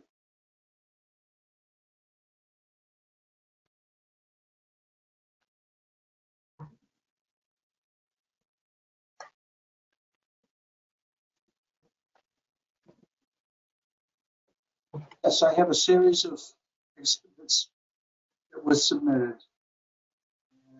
And, you'll have to forgive me because I'm trying to learn technology as best I can under sometimes difficult circumstances. So how do we, I can share my screen. You have an option to share your screen, is that what you're telling me?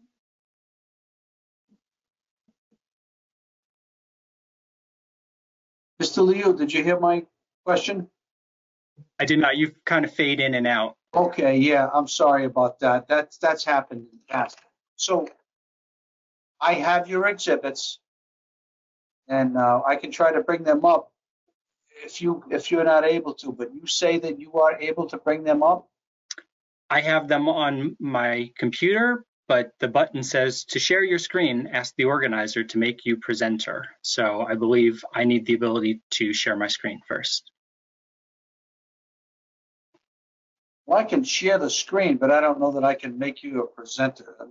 That's what I'm trying to figure out. His desktop will become visible to us. Okay, let's go. Go ahead. As long as you're the organizer, Mr. Jackson, and you allow that. Hey. Okay, right. so there Do you my go. best. We're heading into new ground here. Happy to be there with you. Oh, I'm just gonna put it onto a different. Here we go. You can see a chimney? Correct. Yes. Perfect. Okay, so thank you. So I would like to make an appeal on two grounds. First, I'm not going to spend a lot of time on, you obviously spend a lot of time with comps, but I think the comps are a little bit off. I gave you some comps from around the time when I submitted this proposal that were similar in terms of bedroom, bathroom, and square footage size, and were simply based on houses that had sold recently, and they were considerably lower. But that's where I come to the starting point of, I believe the assessed value for a house in good condition should be $255,200. As it is, actually, I know you're based on October 1st as being your assessed date. There is a house on our street that is listed currently that's a pretty identical footprint of 4 bedrooms, 1.5 bath, almost similar square footage.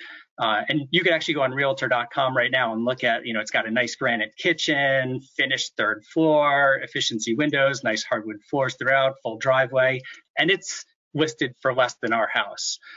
So, I mean, I think just even based on what is it listed for? It's listed at 320 something.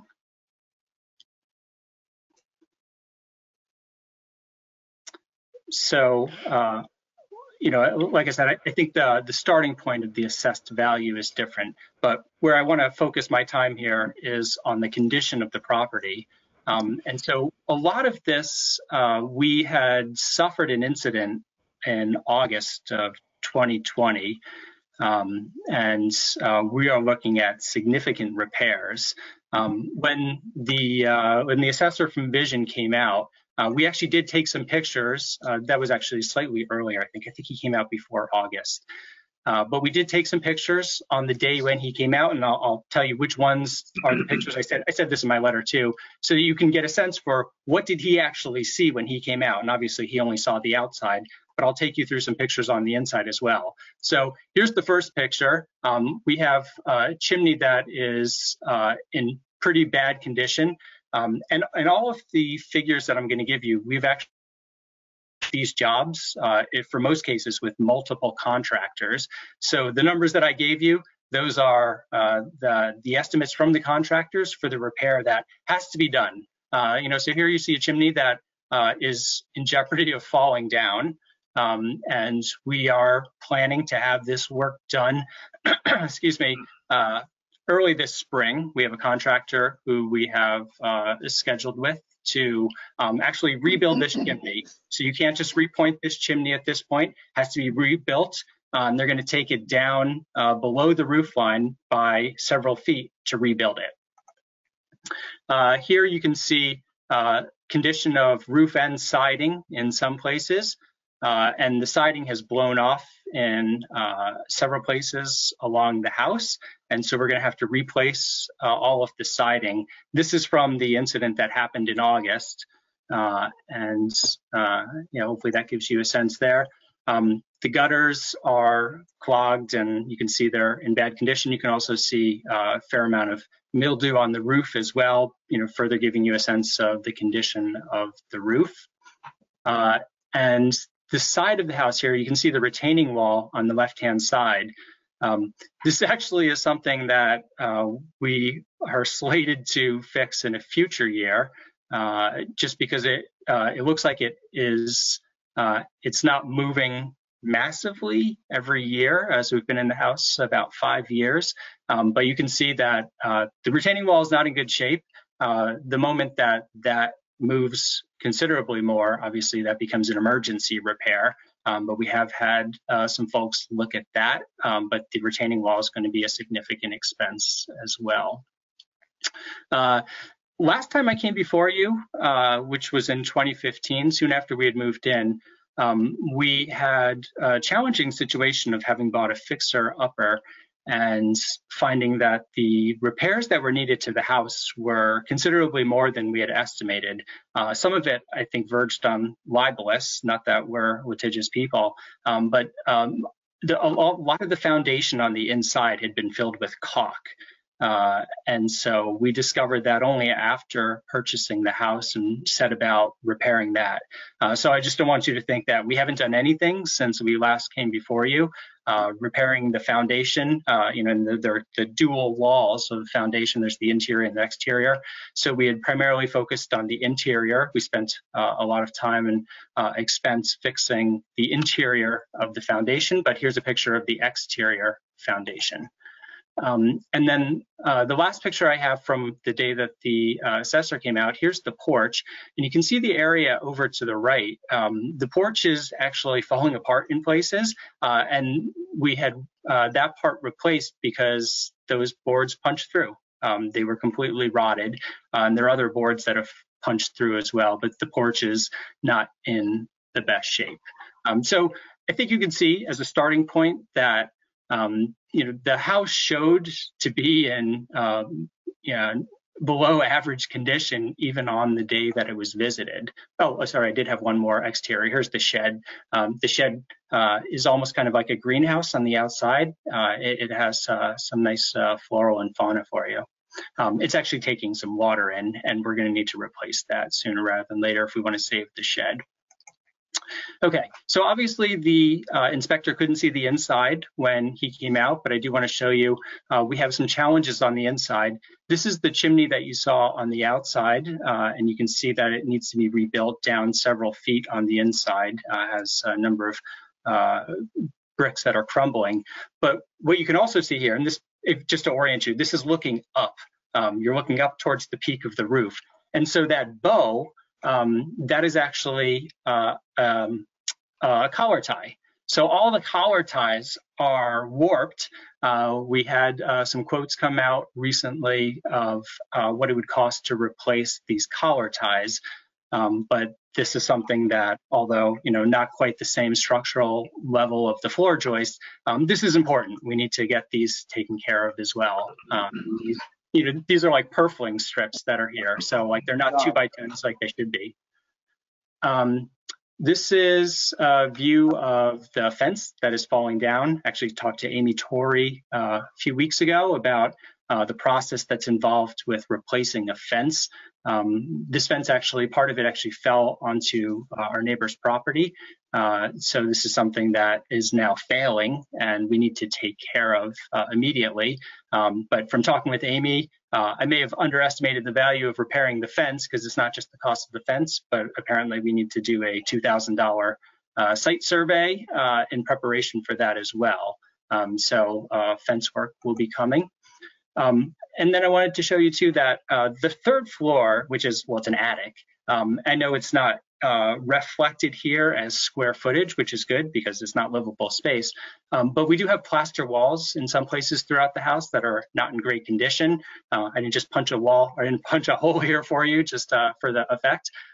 These are things that as you can see from those other pictures, we have things that are critical needs that we're working on repairing. And so, to some extent, we are living in a condition with holes in the wall and cracks in the window, just because those are not immediate things that have to happen as we work on, things like the foundation and the chimney. One of the next things that we need to get to is the returns for the plumbing. So the other thing that there were two things that we've really been working on since I last came before you: the interior foundation and then the plumbing supply. So we had a lot of lead pipes and leaking pipes on the supply side for the plumbing. And so we've been working on replacing and repairing those. And then the next is we have, you can see some returns that are tremendously rusted. In some cases, they are leaking. And actually, I think in maybe the next picture, you'll see I've got another picture of a return where the previous tenants had epoxied in order to keep it from leaking as much as it did.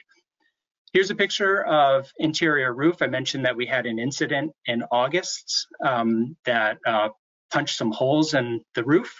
And so here's one where it came through and we've had to put an emergency repair on it. And this is something that, again, we have a contractor who's coming out pretty soon to deal with this.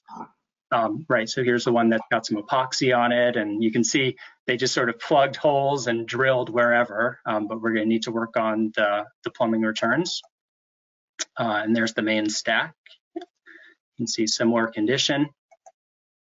And then again, the incident in August, we had two very mature trees that offered nice shade in our property, and we think added considerably to the property value, and they were damaged in the storm. So this, in full disclosure, is not what the assessor saw when he came out.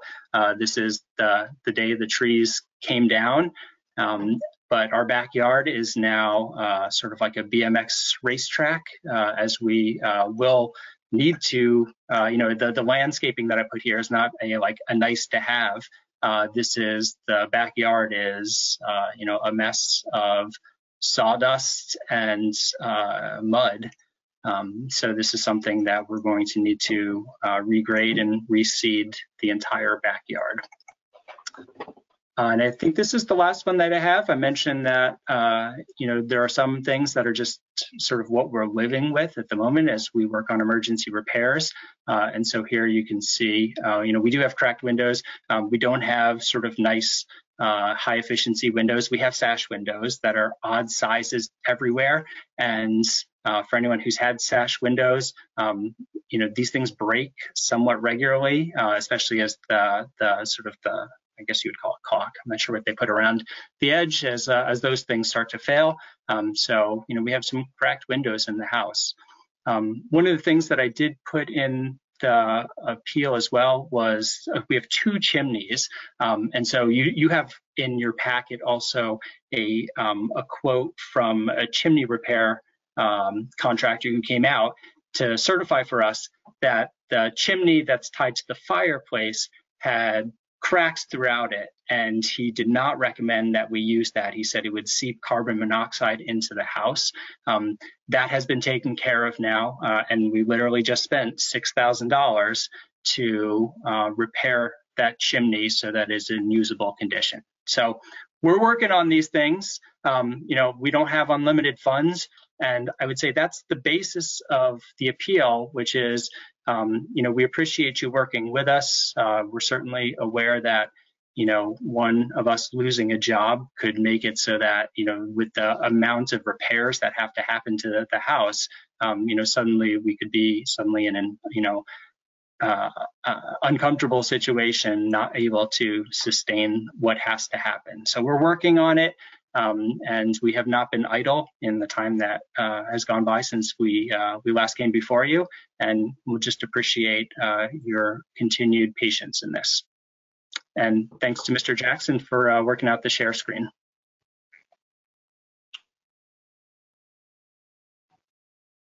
Okay.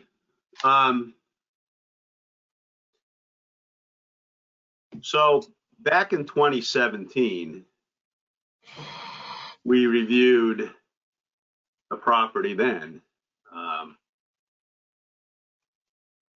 And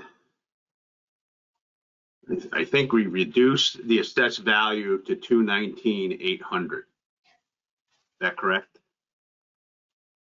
I would have to take your word for it on the exact value. The letter I received, I think, said 343 was the new assessed value, but I'll defer to you on what the amount. That is correct. The new assessed value is, yes, the letter says, I think you got that from whom? Vision at 343,200, and the town has already reduced it to 318,100. Okay, and during the informal appeal process, the condition of the subject property was reduced from good to average. Right. So that's already taken place on the informal vision appeal process, which you're probably not aware of. That's the assessor's office did that, and that's reported in the package today. I did speak to a gentleman named Jim, I believe was his name. I'm trying to remember. I think that was in December. I can pull up my notes, and I did make the case to him that the condition was not good. And I was aware that he said he was looking at downgrading the condition, but I think you can see that. So that puts it at an assessed value of $222,700. Prior to that, the assessed value was $219,800. Okay, so you're back to prior, almost back to your $3,000 away in assessed value from where you were before the reval.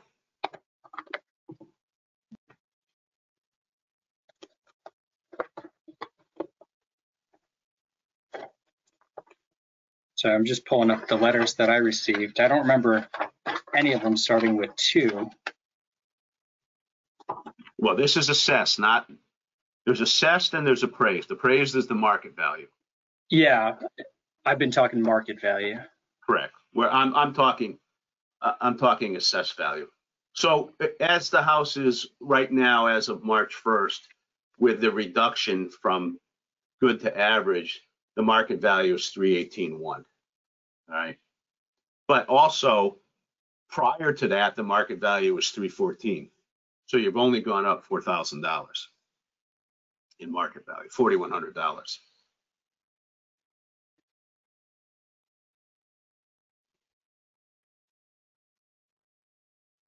So are you looking for a response? Sure. So that's better certainly than 343. Again, like the basis of my appeal is I think it has not been understood the condition of the property. I mean, I would be happy to schedule a time if Rhonda wanted to come out. She did come out, I think in 2015, and obviously different, pandemic times then or non-pandemic, and we were able to show her some aspects of this. But like I said, we suffered a pretty major incident in August. But you place a market value on it of $159,200. All right. Yeah. I mean that. You lived with it at 314 when we did the in the 2015 to 2020 time range, and we're now at 318. That's a far cry to 159.2. Yeah, and sorry, go ahead. I just don't, I think we're staying within the guidelines on the boundaries of where we were prior, even though you have, some issues, continuing issues, because I remember this, these issues in the last reval. So you have the same issues, if not maybe some more. I don't know. I don't remember exactly what went on when you had just bought it, right? You just bought it in that last round. When did you buy it? 2017, 2016? 2015, yeah. And so what I've tried to lay out for you is, I think the assessed value, the market value is high, right? So if you're at 318, I'm saying I think the starting point should be 255, but we have suffered new incidences, right? So when you look at the roof and the siding, that's $53,000 that we're about to pay out of pocket for an incident. Well, wait a minute. There's insurance to cover that. The house should be repaired back to what it was via the insurance company. So we can't absorb the loss, all right, of that, whether you pay for it out of pocket or not, but your insurance should be covering that. So what I'm saying, and I can talk about the insurance process in a moment, but what I'm saying is any buyer who would come look at this house would say, there are holes in the roof. I will not pay $318. I will take off, $33,000 to repair the roof. And so the condition of the property is quite below average. So in working with the insurance company, they started us with an estimate of $5,000 for the repair work, because the way they're based is on replacement value. And so we have paid several $1,000s out of our own expense to hire an insurance adjuster to help us through this process. And so we do expect to get more than $5,000, but it will be a far cry from the full value. But you have to do the repair, which then in essence is maintaining the house. You have to do that. I mean, all right, and then the value of the house maintains. You can't leave the house. You can't leave the house, damaged. You don't want that. Well, I mean, I'm sure there are people who serve in town government who have tarps over their roofs, but yeah, that's not our intention. Right. But my understanding of this process is that the snapshot is October 1st. And I'm telling you that on August, I think it was August 4th, we suffered this incident. And on August 1st, 2020, these are the repairs that had to happen. We have holes in the roof on October 1st. And so I think that is the process that I'm trying to honor, is the snapshot date. Are the holes repaired now? They are not. We've gone the whole winter without being able to repair those.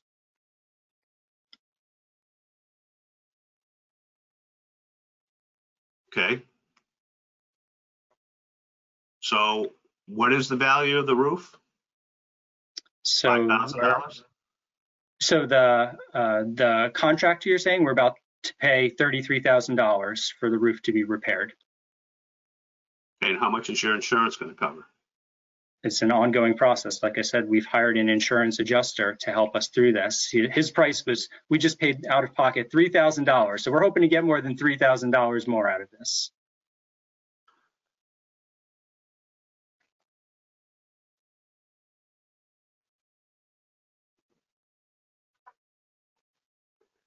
And it's same thing with the siding. So again.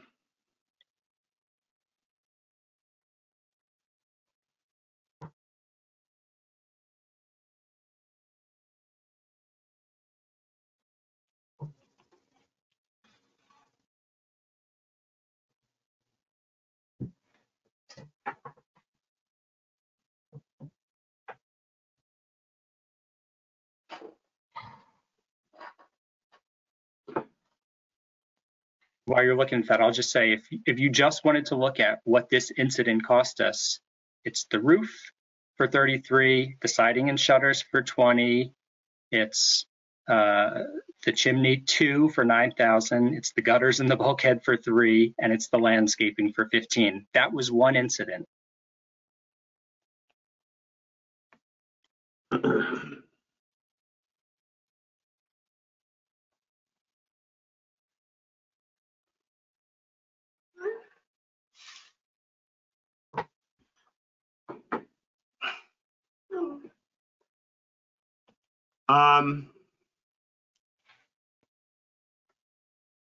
So all of these things need to be repaired on the house.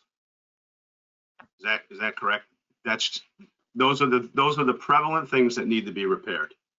That would affect the market value, and they're going to be repaired basically by insurance money and your money. Is that correct? Correct. Correct.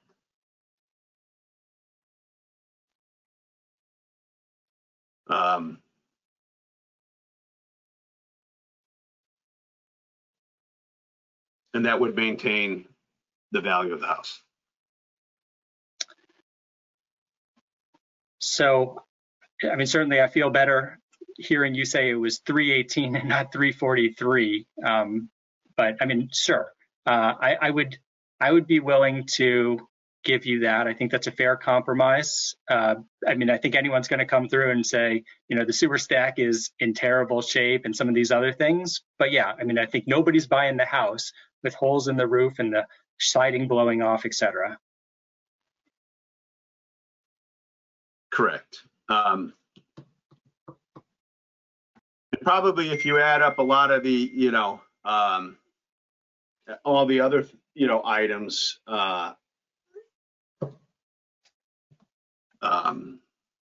you know, because the house, you know, back when you came the first time had a market value of 314. We're at 318. Less, you know, less what this repairs would be. So. Well, we bought the house for 270. 288. 279. Oh, 288. Sorry. Well, so clearly, but so I remembered it was, you know, 2 and change. Yeah. It was less than what the assessed value was.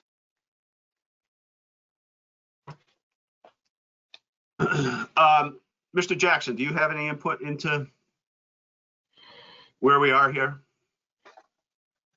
Well, thank you, Mr. Chairman. I'm going to kind of try to come close to the screen here so everyone can hear me, because I know my microphone has not been working that well. Right. Mr. Coons might want to chime in, but no, it really comes down to, you know, and by the way, Mr. Liu, thank you very much for a very, you know, comprehensive overview of your property. You really did a great job in giving us a visual of, you know, what you're facing with the storm and the damage that you faced, and so forth and so on. And I think, you know, at least I want to believe that we've tried to adjust our figures to accommodate all of those factors. Now, you paid $288 in 2015. Real estate values have come up since then, especially last year or so. Demand is very high for single-family homes.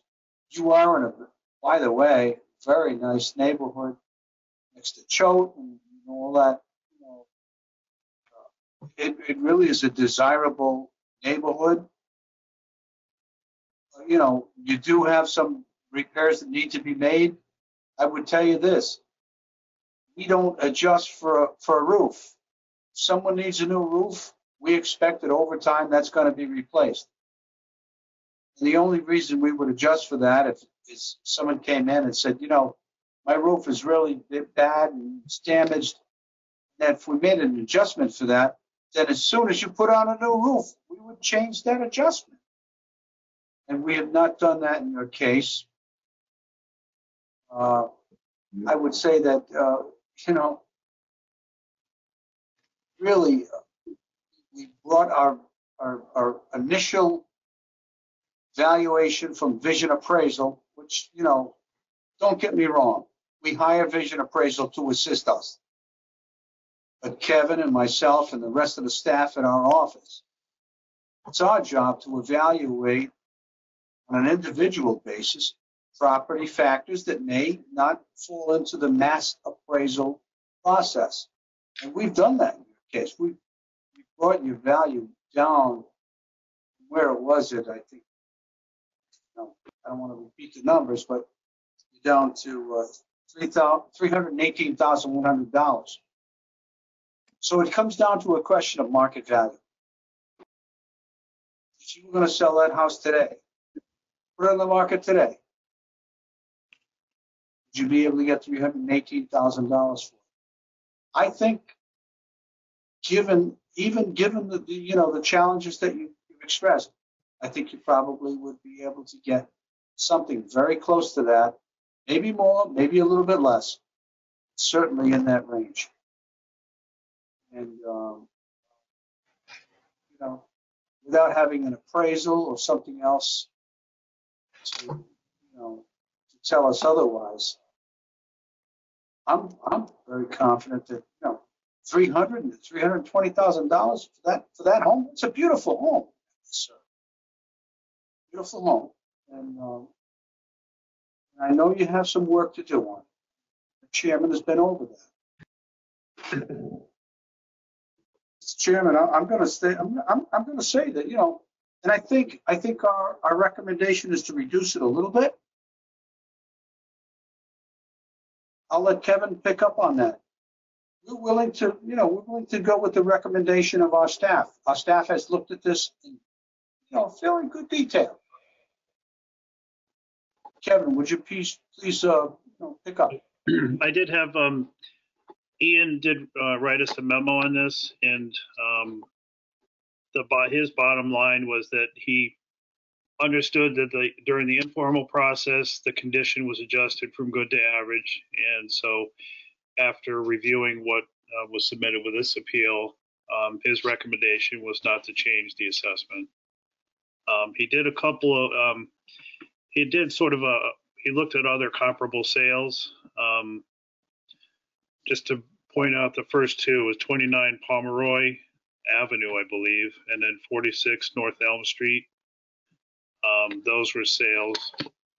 And the long and short of it, there were some other sales that sort of indicated that this property should have a value of about $327,900. So that's indicated a higher value. But Ian looked at that, and we're at this point recommending no change. And would you mind putting some descriptors on what does it mean to be average or good or fair, whatever other markers there are? Typically, something that's an average, we would look at the age of the building, number one, and then what's been done to it, if it's been renovated, if the kitchen's been updated. Typically speaking, if an older house in average condition, if it's been maintained fairly well, then it's probably average to good condition. If there's a lot of deferred maintenance, then that would be something that would be in fair condition. I don't know if you've done any work on the inside as far as the kitchen remodel or bathrooms. I haven't really heard much about the interior, if anything's been done. No, I mean, I'm happy to take this show mobile if you want to see what the kitchen looks like and to see the bathrooms. No, we're getting to a point now where we still have two other people that are waiting here, and But I'm just saying, I think the way that he's described fair condition, we fall fair, possibly below. I mean, we've got broken windows, holes in the walls. We've got a kitchen that's from the 1950s. Those things have not been updated. And I understand that Rhonda was out there last time, right? So maybe something. And we adjusted the market value to 314 that time. So 318 is really not out of the question this time. I mean, $4,000 is really not out of the question, even though you have this additional claim or insurance issues or what have you. 314 is not out of the question for the value of the house increase. So 318. I think we need to wrap it up. So I'd like to hear if any board members have a motion. Mr. Chairman, my motion is no change. Second. All in favor? Aye. And that no change is based on the 318-1, not 343-2. 318-1. Just to be clear. Okay. I think you have disregarded your own definitions and your own process of a snapshot of October 1st. Well, That may be, but the assessor's office has done a lot of work on the property and determined that number, and the board is in agreement with them. So, Is there a next step? there's Superior Court. You can file motions for, hearing in court. So, Can we request that Rhonda come back out? the board has made its decision. So,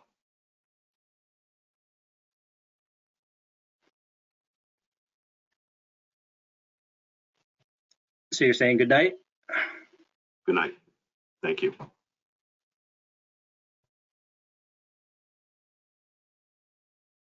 Caller 9, sorry for the delay.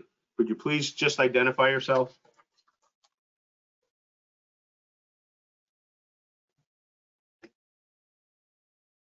Diane?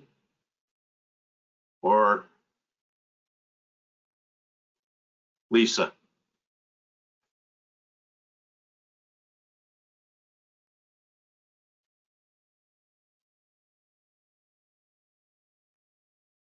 Diane or Lisa? Who's caller 9?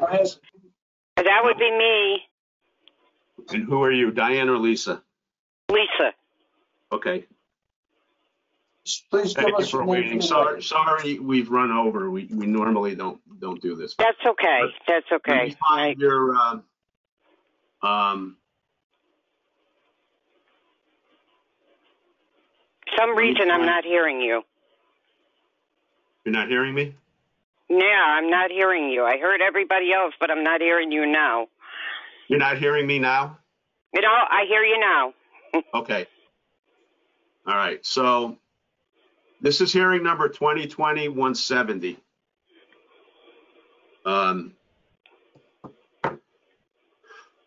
it's Okay. Lisa Soap, Mhm. Naked and Natural LLC. Right. And this is, I'm going to swear you in, okay? Okay. Hang on a minute, because I lost the. Yeah, we're having these issues tonight. No, hang on. I hereby solemnly swear that the testimony I'm about to give is true and accurate to the best of my knowledge and belief. I do. Okay, so let me get back to your appeal. You have put a market value of $500. Right. On your on my personal assets, yes. Personal items.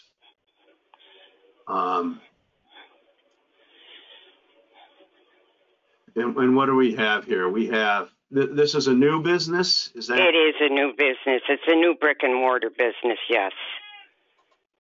Okay. I think, I don't mean to be interrupting you here. No. I think what happened here is the mail, for some reason, I have not been getting my mail. I get everybody else's mail. And I think there's some lack of mail delivery here because I had sent all this in. Okay. Well,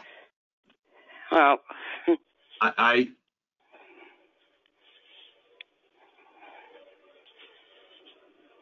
okay, I'm losing you. No, I'm here. I'm looking for some documentation. So hold on a minute. Hold on. Let me jump to a different. Okay. So we have here, it says you did not file a 2020 declaration. Actually, I did, but this is the question being where it went is anybody's choice because I actually been going back and forth. You don't have a copy of what you sent in, do you?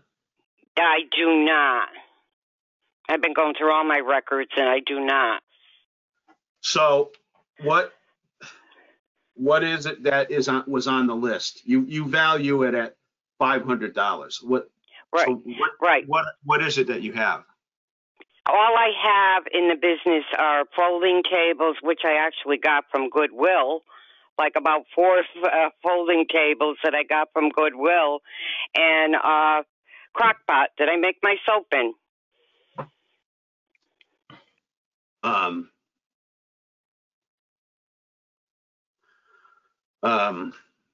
That's it? That's what you That's filed? it. That's Computer, it. cash register, chairs? Cash register. I do have a cash register that was given to me, so I would probably value that at $50.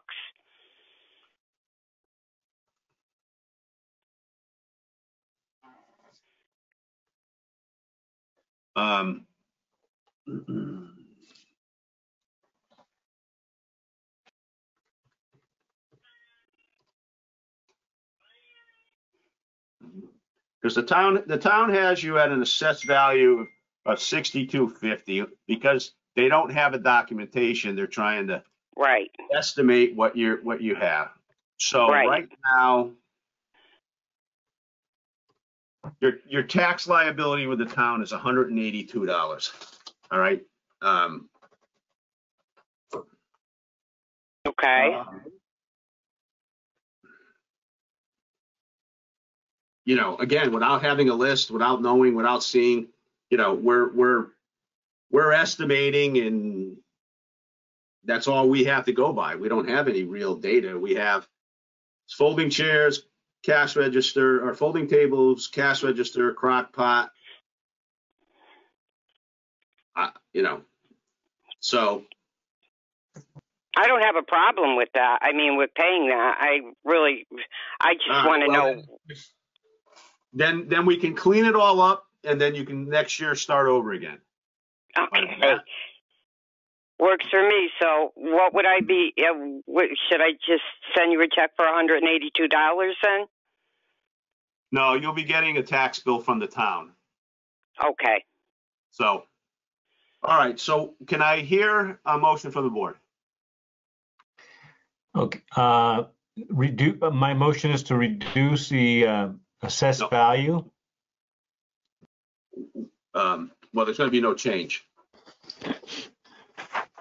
Right. The current assessed value is $62.50. And that's $182 in tax that she's agreed to pay. So. I'm sorry, make a motion of no change. Second. All in favor? Aye. Okay. When you get your tax bill, that's what you'll pay. Next year, come into the office and get the form and make sure somebody shows you exactly what you have to do, and do it by November 1st. And this way, you know, your amount owed will be less and there'll be no penalty. Okay? Works. Thank you very much. I'm glad it's cleared up. Thank you. And when you send it back, either take it and walk it in and get a receipt for it, or, you know, something like that. Okay. That would probably be the best thing I could do. Correct. Okay. Thank you very much. All right. Thank you. Thank you for your time. Sorry to keep everybody so long tonight. Oh, no. That's fine. Okay. Take care. Have a good night. Thank you. Thank you. Okay, Diane.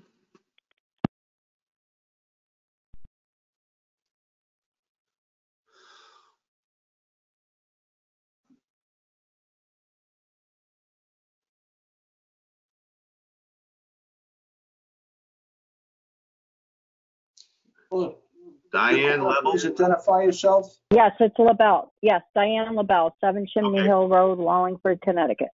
Okay, thank you.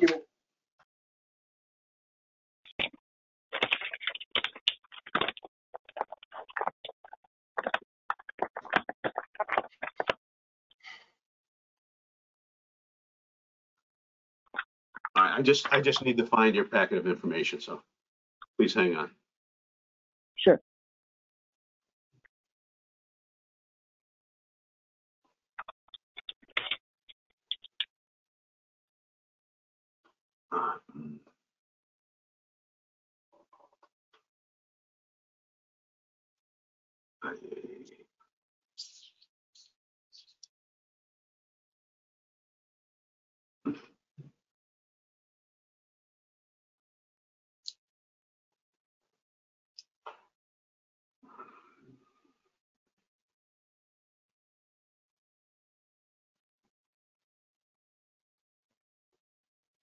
Hold on. You're in here somewhere. I Yep. know.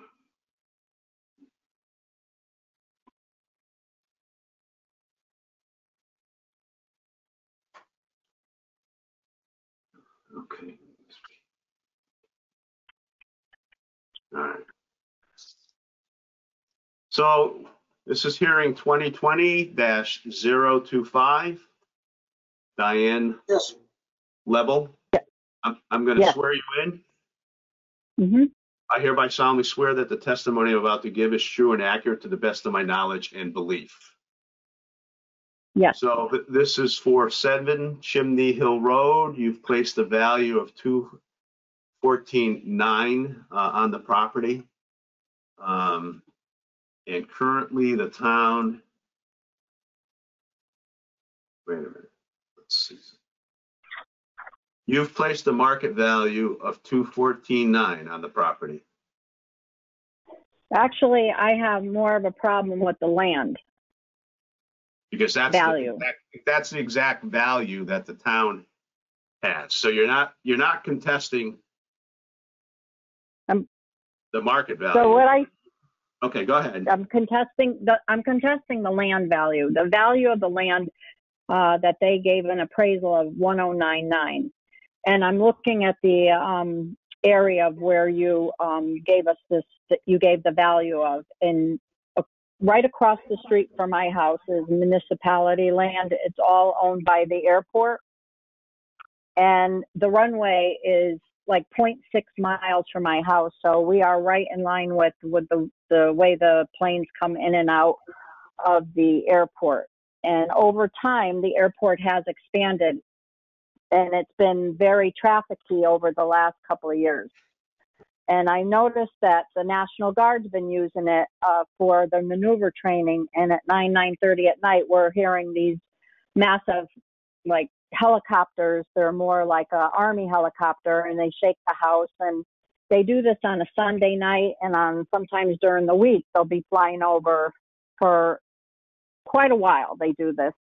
And then the same thing happened with the flight school. Now they have a flight school that's opened up there. And we have a lot more air traffic coming over our home. So I look at the value of this property and I say, no, nobody's going to come here and buy this house with this kind of activity going on day and night. And the flight school is, obviously very active now. So this airport has expanded since 2016. And they pretty much added 70 more hangars, and they've added a lot more opportunity for people to utilize this airport. And what I'm saying is the land property is not worth 1099 here. No way.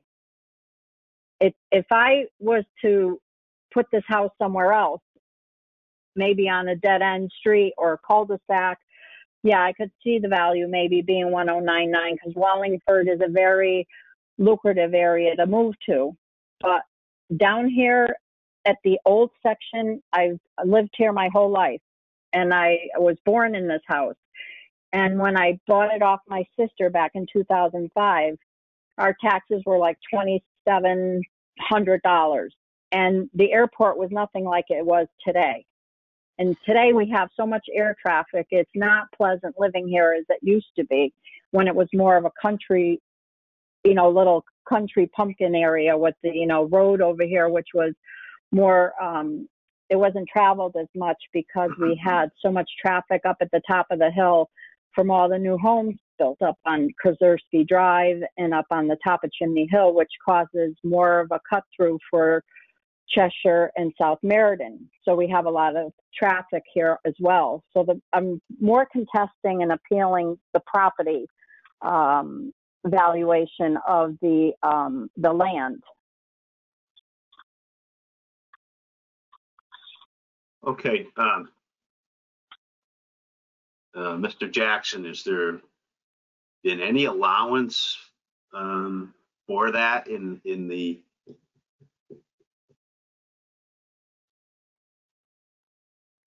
airport? Thank you, Mr. Chairman. The property's appraised at $214,900. There are sales all around that area at and above that sales price. I'm going to ask Mr. Coons to chime in because I think he has more of a documentation than I have to work with. But I mean, and I live not too far from that airport myself.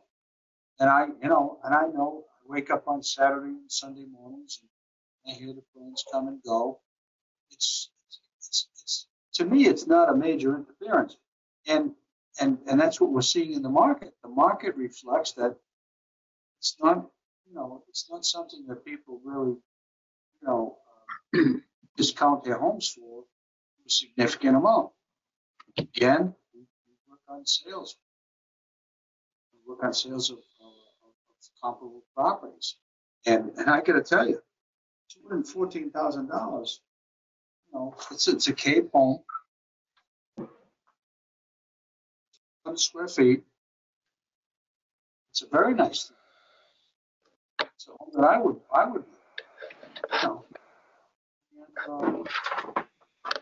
without any documentation, contrary, appraisal, something to show that we've missed the mark. I would have to say our figures are pretty much right on the market. Land value. The woman spoke about the land value, and that's she has a valid point there.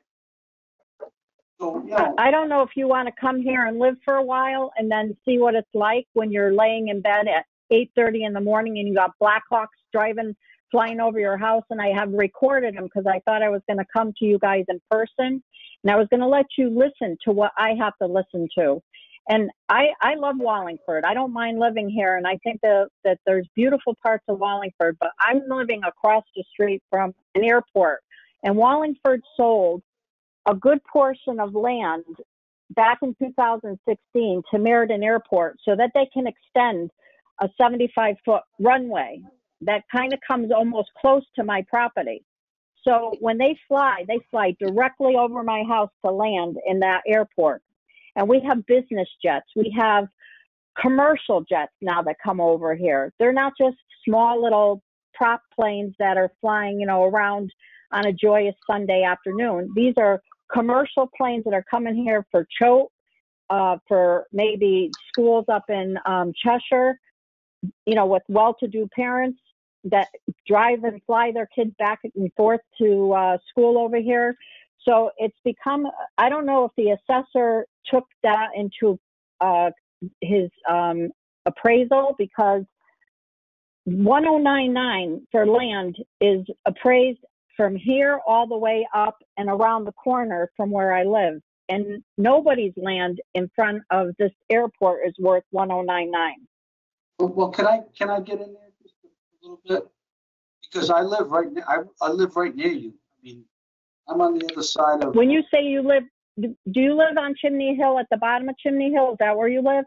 No, I live off of Hill Avenue, the other side of the elementary school.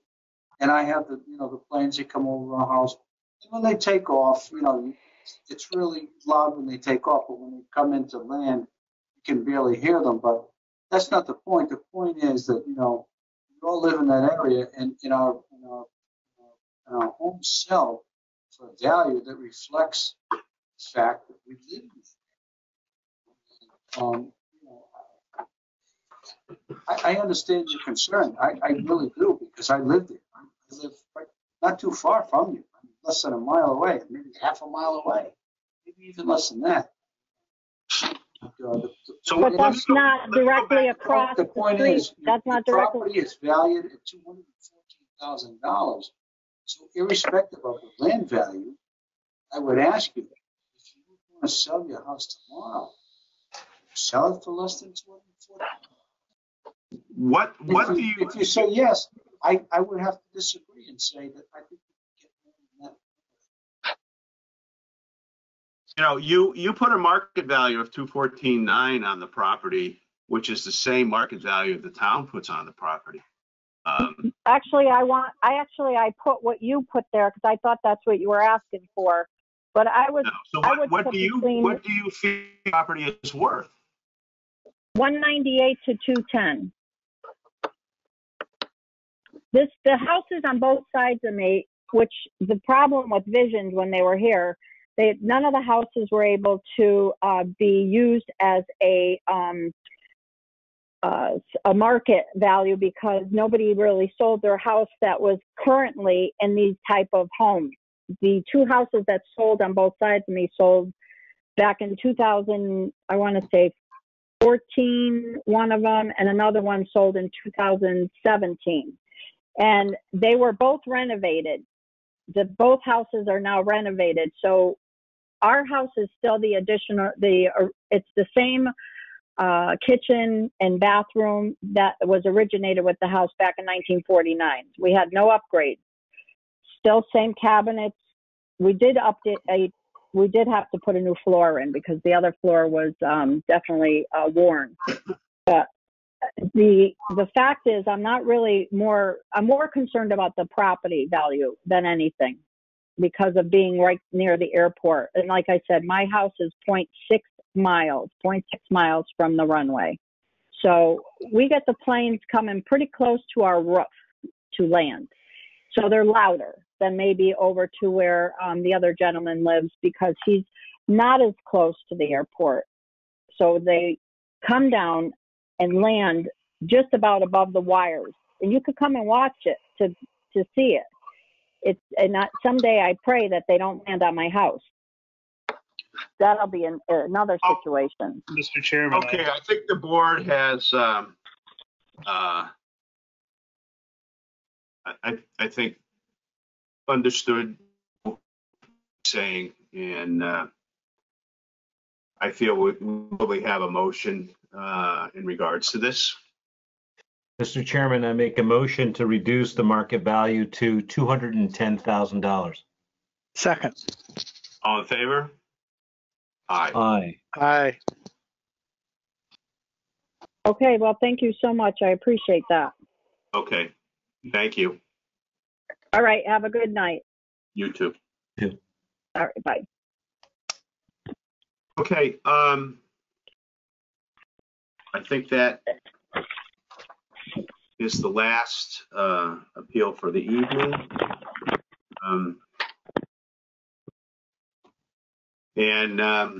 Do I hear any other business? Do I hear any motions? Mr. Chairman, I make a motion to adjourn. Second. All in favor? Aye. Aye. Okay, so Wednesday night we'll 6 o'clock. Take care. All right. Good night. Good night. Night, guys.